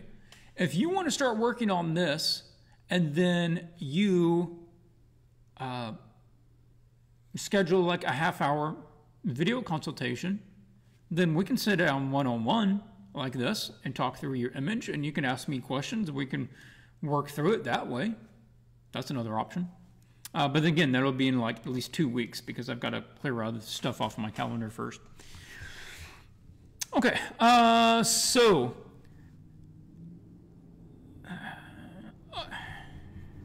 yeah, like reposing. Like, do we need to see this? Like, I get the idea this guy's crouching. Could he be closer to the camera and taking up this room? Could they be more like, could this character be more over here with the child up top, with some overlapping between the main guy and the villain as he's looking up there? Right, so we have more of a overlap sort of thing going on. And we also need to think about his pose a little bit. We'll come back over to these. And I'm not getting the feeling that that's his son or that he's really concerned about it, because he's looking here. If that was my kid and I thought this, this person is about to kill them, I'm looking at my kid. I care about the kid. So we need to get his eye line up here. We also need to try to show concern, nervousness with the pose.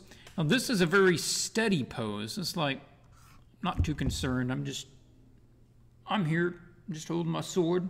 But what if we put the sword maybe on the back? Probably that angle would be better than that other angle that I sketched in earlier.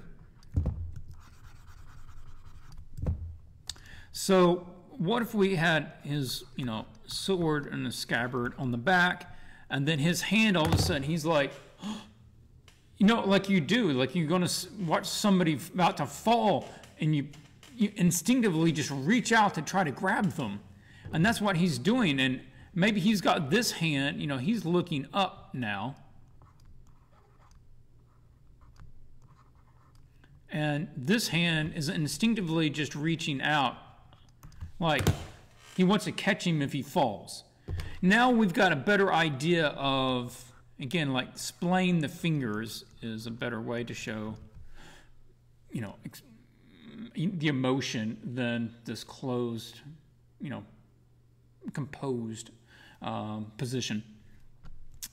And then we get better feeling like he's concerned about the boy. He's over this person. The only other difference would be, the only other direction I could really see going is if he's in the middle of rushing with a sword at this dude. Like he wants to try to kill him or her. He wants to kill her before she kills him. And you could play it that way, in which it becomes, a different context of what's going on. Who can work faster, right? So that's something else to consider. Now, we do want to try to build the connection between these two, and one of the ways you could do that is with the color. And we want to make sure that they are sharing colors. I don't know if you did that intentionally or randomly, but like you have here a little red, clothing, kimono, and he should also have, like down here is like a red sash, which is excellent. So we want to have them having similar colors, so you feel the emotional connection or just, acknowledged connection. And then that color should not be used anywhere else. Everything else should be, on a different color scheme, different color palette. As far as how to take this, I would go a really different route with it because of the context and the story that you've built up. I would lean much further into the evil queen direction. And that reminded me of this piece by Brad Rigney. If you kind of brought that vibe into it, all of a sudden this is a place of dead trees, and she's made of dead wood and rot and fungus, and there's just this eerie fog and mist that emanates out from the base of this tree, so that even the bottom half of this character is almost lost in the mist. And there's some ill light that is, effect that is going on around this child. Some magic effect going on there. And, things are a bit more silhouetted. And I don't know if you would even have leaves on this tree, but if they do, almost everything is gray tone. And the color you would want to come from the child and from the man. They are the only truly living things in this scene, the only flesh and blood in this scene. And if you do have leaves, let them be kind of like, almost like they were burnt. They're all black and withered, and there's lots of leaves just falling down. This is a place, it's just, all the time there's just these burnt little leaves filtering down around this foggy gray scene. Yeah, I think that could be super cool. It's quite a ways from what the initial brief was, but it's up to you. Think about it, if you want to go that way or not. I will say this is a really excellent pose for the kiddo, and I totally get the feeling of what's going on. They feel like they've been spelled and magic is holding them up. And yeah, and the overall shapes here, I mean the overall design of how you're building the character works. I think we can even maybe go a little less human with it. And something else to consider is like maybe it doesn't even have legs. Maybe it's just stuff that, you know, twists up into this shape, and that they're kind of like a Swamp Thing, right? It can just merge into plants wherever it is and merge out of them. So here you go.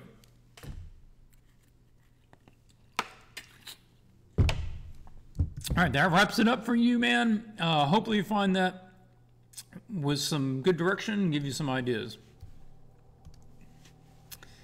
I'm actually going to do Veronica first and go back to Nicholas, because I put notes on everybody except Nicholas. I just ran out of time before I had to take off. So I will do those live at the last one since it's not done yet. Okay, so this time we're looking at Veronica O'Neill, and I'm going to set up my paint layer here. There we go. Veronica, let's start with the comments. That's where number 1 is. I wanted to give the feel as if the throne area where the queen sits is further back with the offering figure very close to the camera, but struggled to get the composition. Any suggestions would be greatly appreciated.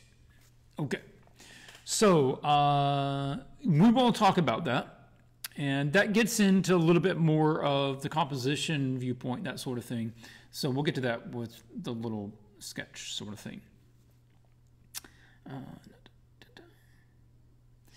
Number 2, variations lower horizon line. Okay, so these variations all stem from the same basic idea, but I think what you're missing is changing the eye line and the level that the camera is at, because you have very high eye lines, horizon lines in all of these images. All right, that's one of the reasons that we're not getting that distance the way that you want and the character feeling closer to the camera. One of the things to keep in mind with that is that usually a character closer to the camera is often higher than the camera. The camera sits lower in order to look up at various things. I'll show you an example when we get there. Number 3, perspective. So perspective, if we take a look at this, it's the same sort of thing that we ran through earlier. But I'll run through it again. Maybe you didn't understand, and also for her. Maybe she won't go watch the rest of them. So let's step through it this way. We have an assumed normal character height. There's no reason to think that this character is anything other than the normal human size. So there we go. Now we need to figure out what the horizon line is. Now I guess the horizon line was about there, because we don't seem to be looking up or down at this character. So I'm going to say the horizon line was about there. Now what we want to do is use this character to tell us how big that character is supposed to be. And for that, we need to get them on the same plane. That is, their feet are on the same level. Nobody's higher or lower than anyone else. And she is up a little bit. So that's what this line is for. It's offsetting the steps. So if you bring her off of the steps down to about that level, that means we also need to take her head down a little bit. So the same distance here, we're moving her head down, so her head's about there. So this is now the new height. Boom. Now what I want to do is run from heel to heel. I will use a line for that. So from his heel to her heel, we make a line. And we run that line all the way out to the horizon line. And there we get a vanishing point. Now we do the same thing with the head in reverse. That same vanishing point to her head, out. And we don't need that far. Boom. Out to here. And then we run from his heel up to there. That's how tall he should be. But remember, he is crouching, or he's bowing. All right. So we've got to assume that he's not quite that as tall as he would normally be, or she. I'm not even sure, is it a she? I think it's a guy. So it's going to be a bit lower than that. So I guessed it, yeah, right around here. In which case, let me go ahead and clear that out. Boom. That's how we got to that point. Turn off notes. Yeah. So this character actually in this scene needs to be about that big, which is what I got here. Boom. And that would be if they were here, but we're cutting off too much of the back, so we're moving them over a little bit. Boom. And then I just put their magic over here.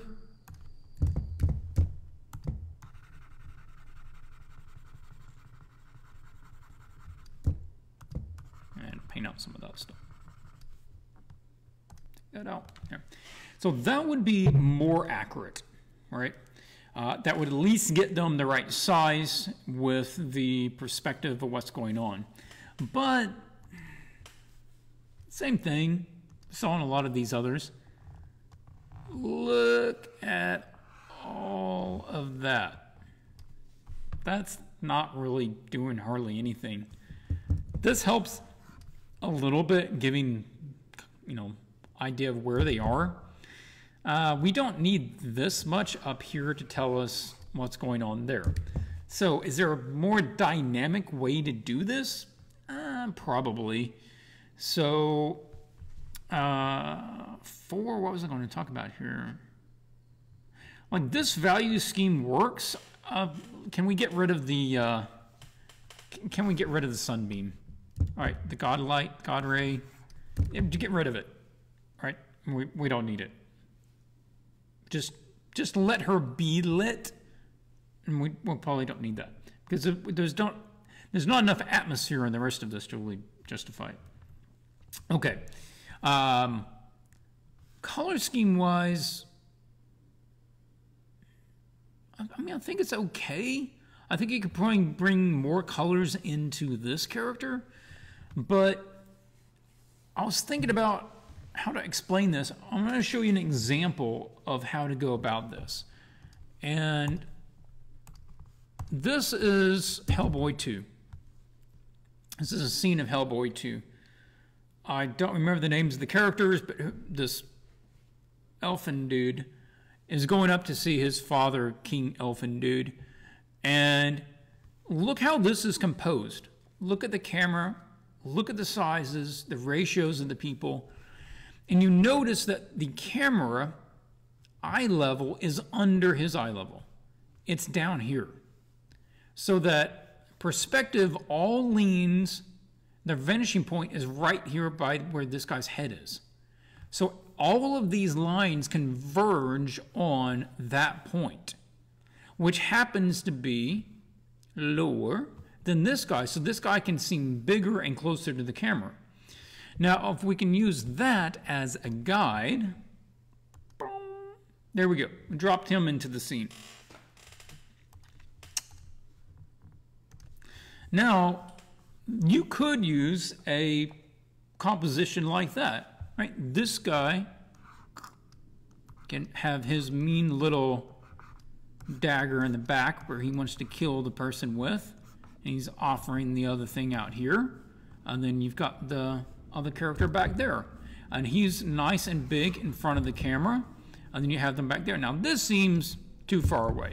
That character is tiny. And we also have a lot of wasted space. Now, in a movie, of course, he's moving.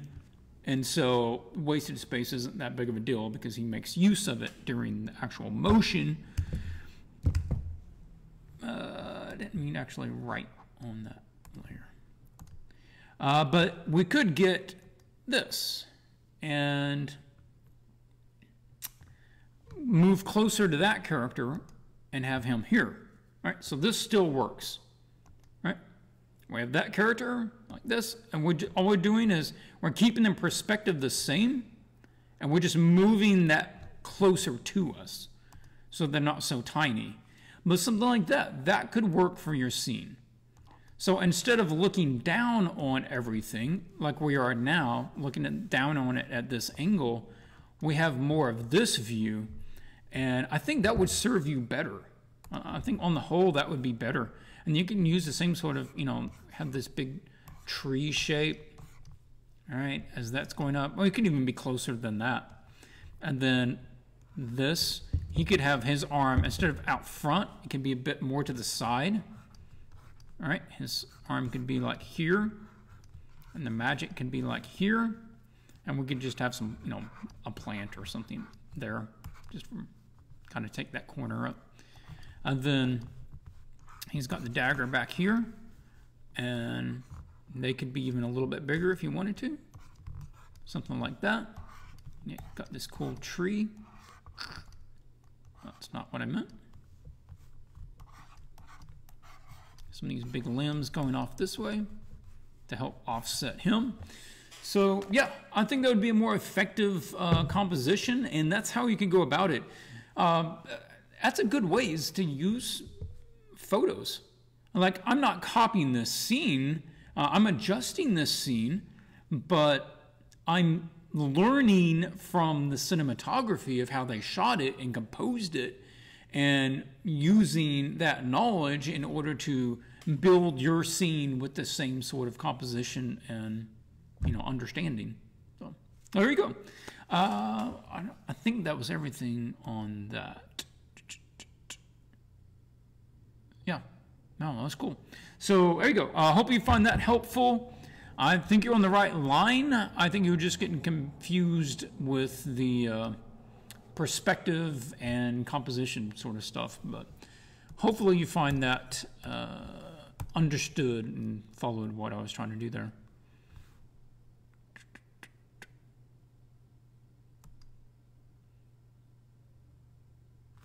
I don't think it took that. Come on.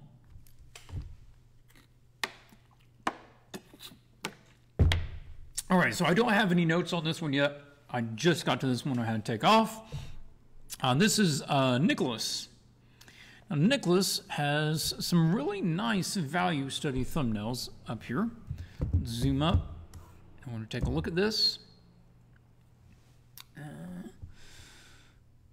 These are all quite dynamic. If you put some more light on this one, it would be even more dynamic. But look at these shapes. This is wonderful flowing shapes leading you right to the subjects. So that's cool.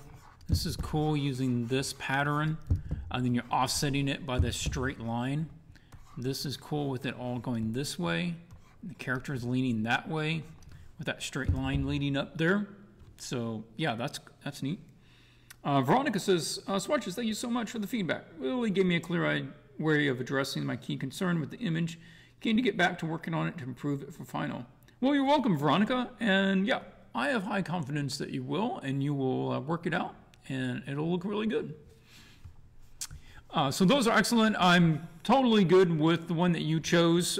Any one of those would be a good image. Nicholas, if you would, let me know who did that image, or if there's anybody in chat who knows who did that image. That's lovely. I would love to go download the higher res, full res version of that. And yeah, it's probably out on ArtStation somewhere. But if you know who did that, let me know. I'm going to go find it.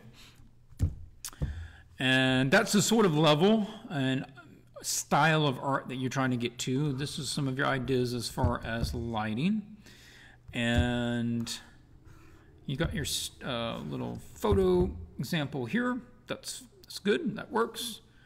This is kind of curious. Like, you did a little study based on the pose of how wood would handle. And oh, Nicholas, you are in chat. Awesome. Okay. And now let's take a look at your value studies of this particular scene. Yeah, because there is different ways to handling this. This is like your initial idea over here with the dark figure with the light coming out from behind them. Or you could go with, you know, the spill light over the side or this light. Now, I'm with you. I'd go with either one of these. That one, not so much the right reason maybe, but even if you just shadowed this, that would help, but I still don't think that's your best choice. This one feels less beautiful. It has more of a negative vibe. It's I want to say it's horror, but mystery at best. Ominous is what I'm trying to think of. It has a very ominous feel to it, which is perhaps not really what you want. Color schemes, you're not really playing around with the color schemes that much. You're swapping through the hue saturation, but yeah, like, does it have analogous color scheme? Does it have a complementary? Not so much, but I think you're going on with the fine thing. You're going with Baobab tree, which is a really curious tree. Yep, Socotra bottle tree for the Dryad and the old worn out Baobab. This is meant to represent a pilgrim bringing in a magic seed of renewal or spring of sorts to the Dryad Queen in her arid and dry kingdom. I was really not sure which direction to go with the place, and so lost a lot of time and didn't manage to push it further. Thanks for the feedback.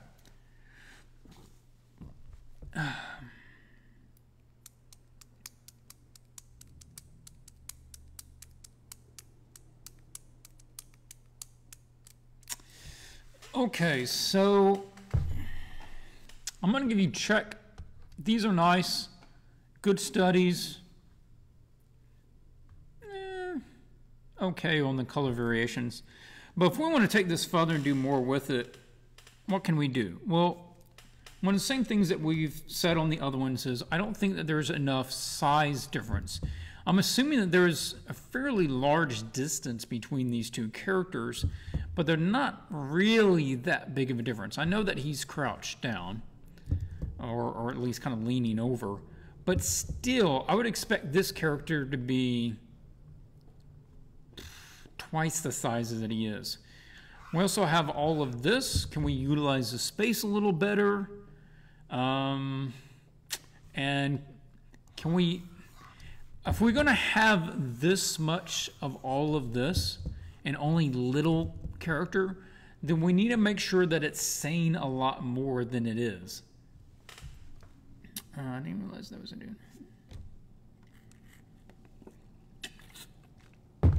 Now, this character is getting lost. Neon is saying the same thing. So we've got to light it in a way that they are not being lost there. So,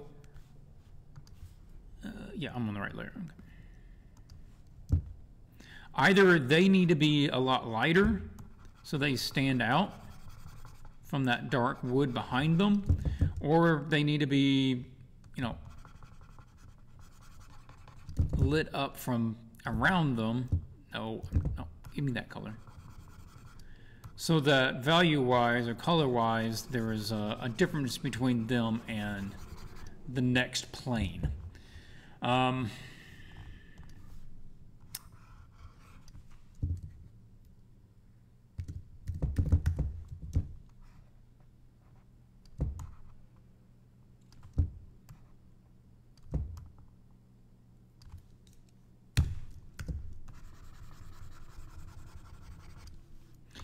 I'm thinking that they could even be much closer to the camera, or you can go to where you don't even necessarily see them, you know, kneeling.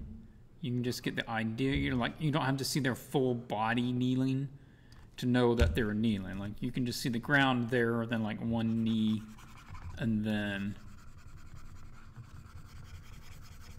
we have that idea where then it's going to be easier to separate them from the background because we could have them in a totally different lighting situation than what's going on out here.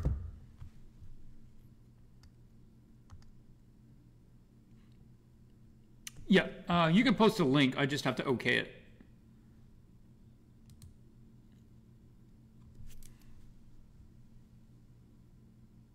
Picture of the ref is from Ginkgon. Let's open that up and see if everybody can...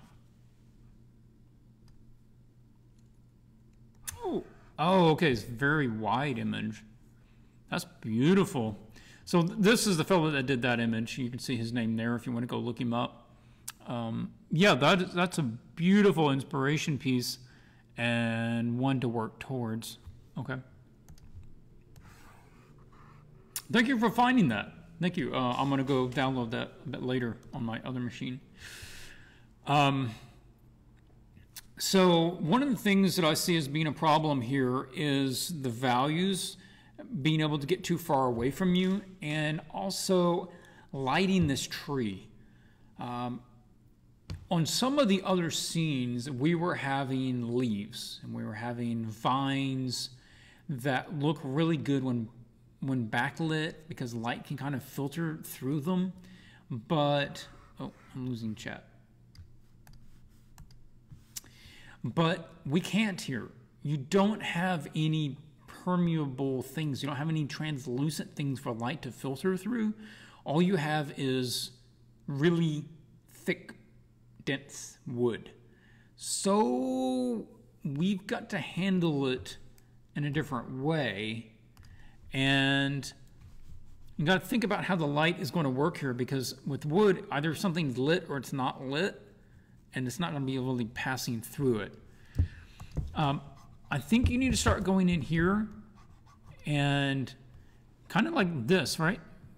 You're making all these scrubby shapes. It doesn't have to be super realistic. Like, you don't have to reference all of this, but come in here and start figuring out what all of these are, all these branches. And that's what they are. These are all branches.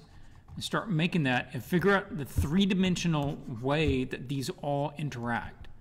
And what you're going to have is light filtering down through these things, so that there is such a lattice work of them that light hits some of them, but not other ones.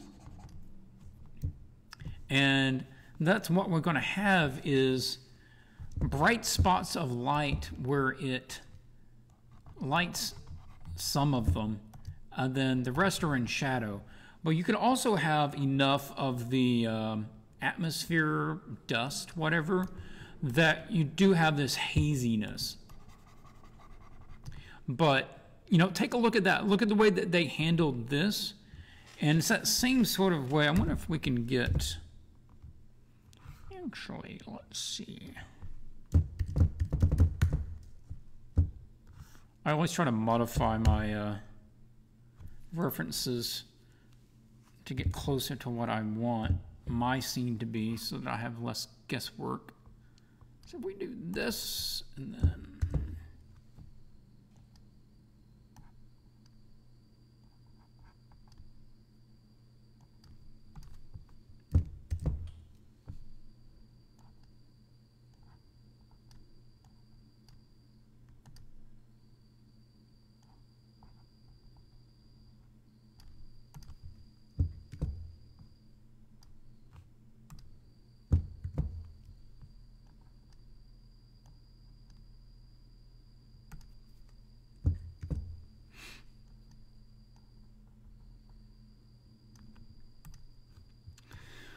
Yeah, so something on that line where you've got all of these twisting limbs.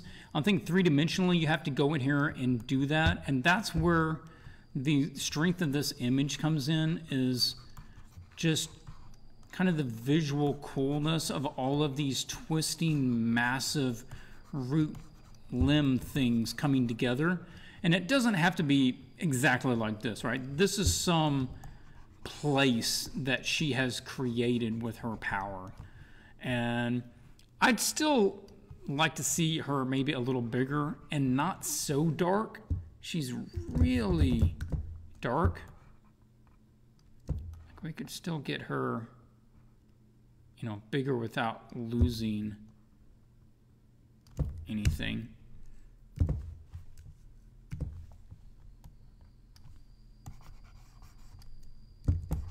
And she only needs to feel shadow and dark against that light background.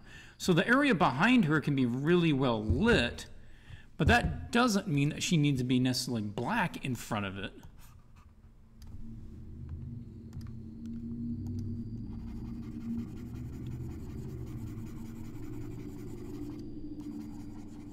I'm hitting that with the overlay orange.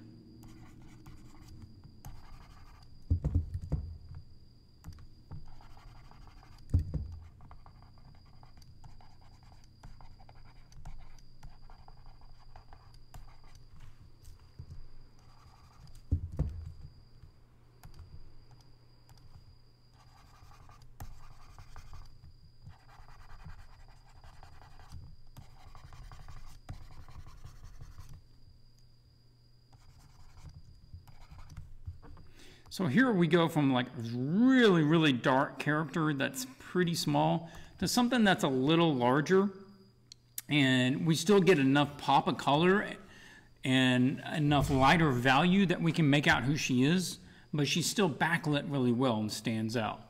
I'll be going that way. Make sure that we're not just getting into white. What we could have is, let's move that out of the way. What we could have is basically what you have over here, which is the areas that are lit are proper bright, right? They're almost white, if not white. But that's not most area. That's not the whole area in general. That's just the areas that light is actually hitting. So a lot of this could be toned down to somewhere around this level.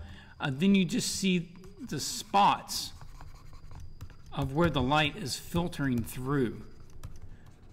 And it creates this sort of lattice pattern of light on the background as it goes around and catches some of these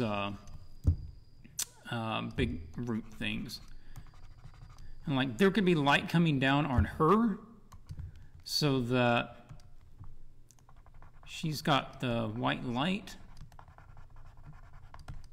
you know, right in on the top of her. Oh, that's still set on.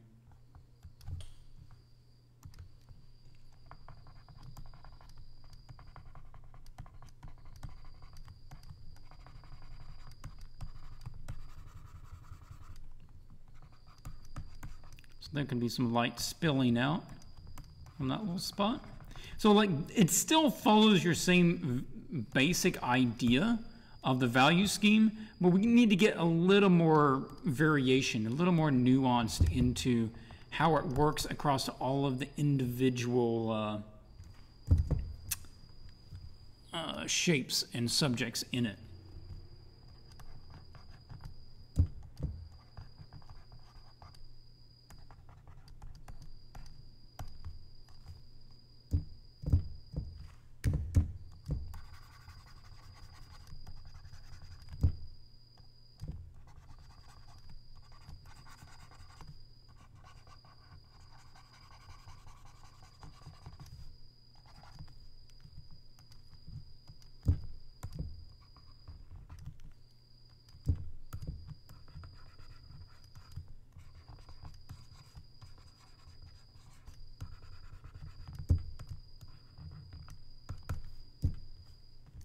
And we could have some cool light down here. Like I don't know if I'm a big fan of this dark gulf here. I almost think like another color instead of black, like use the dark values on something else. And then down in here, maybe there's some sort of, I don't know. You've got this sort of nice purple light. You could use that. And off scene, there's something kind of bouncing some light. This other color of light there. But you could show something to break this up, just a little mossy stuff. You know, some sort of lichen, just to keep it from being all orangey brown, red brown. Have some of that, breaking up some of this. That would be nice. Or it can be some sort of thing that grows on the side of a tree, you know, so you can have it break up some of those shapes. Give me something that's actually green.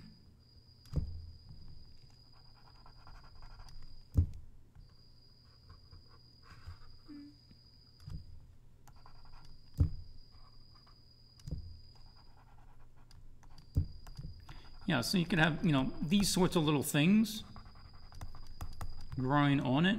So there's a little bit of life in here, but it's measly little life. It's like little, you know, lichen and mushrooms and fungus kind of growing on the sides of stuff.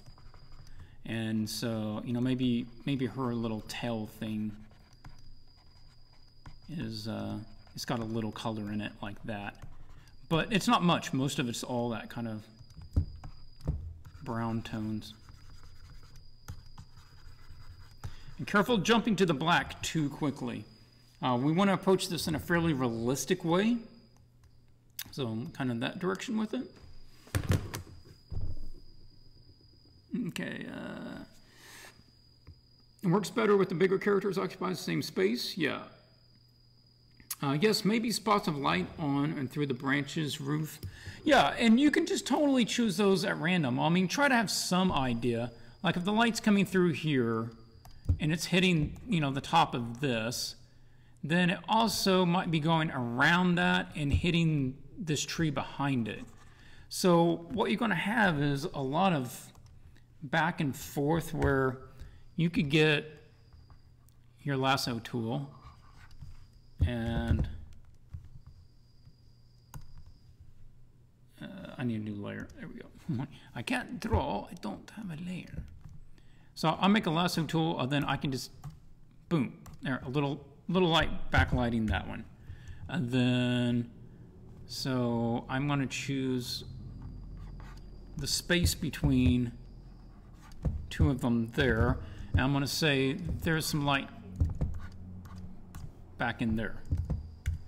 And I would probably do it this way first instead of trying to draw it, because I would have a tendency to try to overthink it. And this is a bit more random, and I would rather do it this way and then try to make sense out of it rather than overthink it. And then I can just say maybe that's one, and or maybe there's another little light here, a spot here.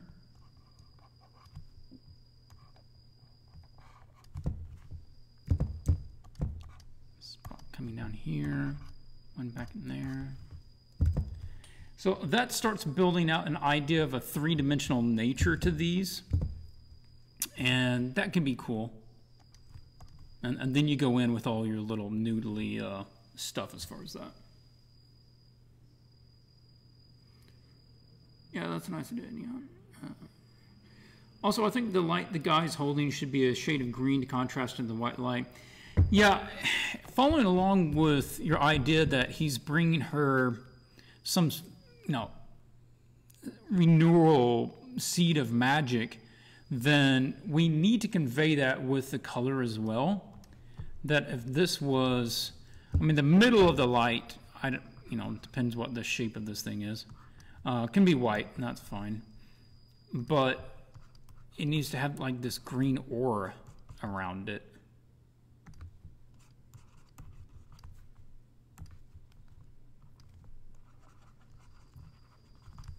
And that can be casting not as bright a green, but it needs to be casting some green light around it. And then on this dude, right? So he contrasts that light to the rest of the image, or his cloak could be some sort of green, like he's the green dude.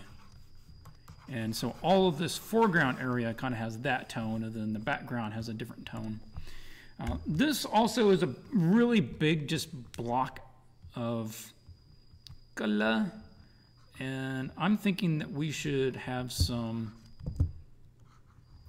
spots in here where we can see it's almost like a strangler tree that we're looking at earlier, that there's holes in this where this has grown together and left spots.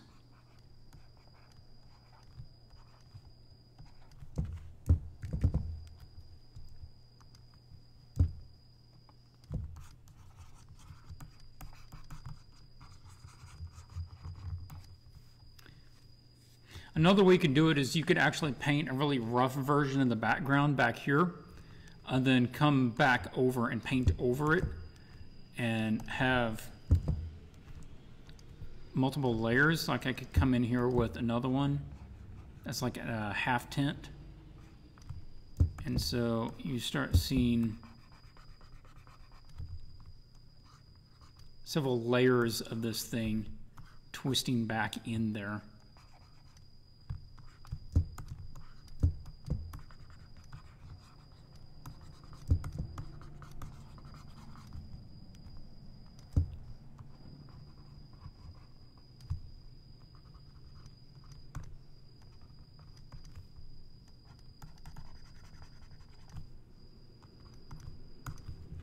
And then the whole inner lit thing is always kind of interesting. So yeah, pushing it that direction would be cool.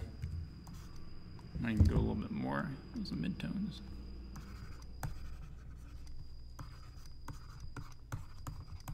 Yeah.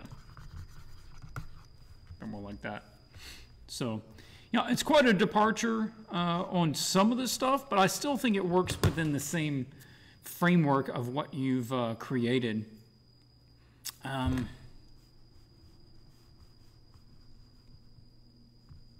You might want to find a pose that's not so leaning, because you've got this big lean here with that big lean, and it's almost like it was overly posed.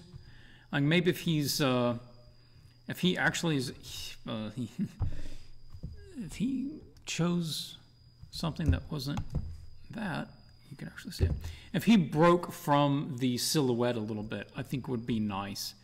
That if he was here and then his hand was out, that his head would break away from the silhouette, instead of he fits exactly within the same curvature and shape of this thing.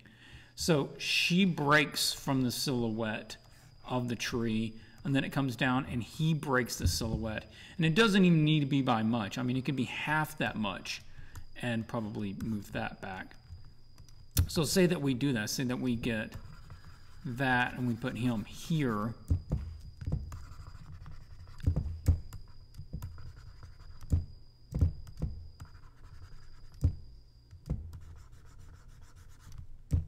Then it just helps him stand out a little better, because he is not only just a different color, but he has a different silhouette breaking him off as well. Yeah. Okay, well, I think that does it. I did get to everybody. Yes. Yeah, Veronica Mount. Yep. Okay. Now remember, guys, you've got 2 weeks in order to wrap up the final on this one, and then we'll do another review. I anticipate there shouldn't be any reason to reschedule it, but of course we'll let you know, but it should be in 2 weeks. And I will be thinking about other options as far as what to do with the next challenge. Okay, since this is not a patron only, I will put it out on the Facebook group as a poll about what you guys want to do for the next challenge. If you have some ideas, you're welcome to toss them to me. I try to find stuff that will work for general galleries for most people, so probably not anything too specific, but that'll do it. And Bobby, you're a little late, man, if you just came in.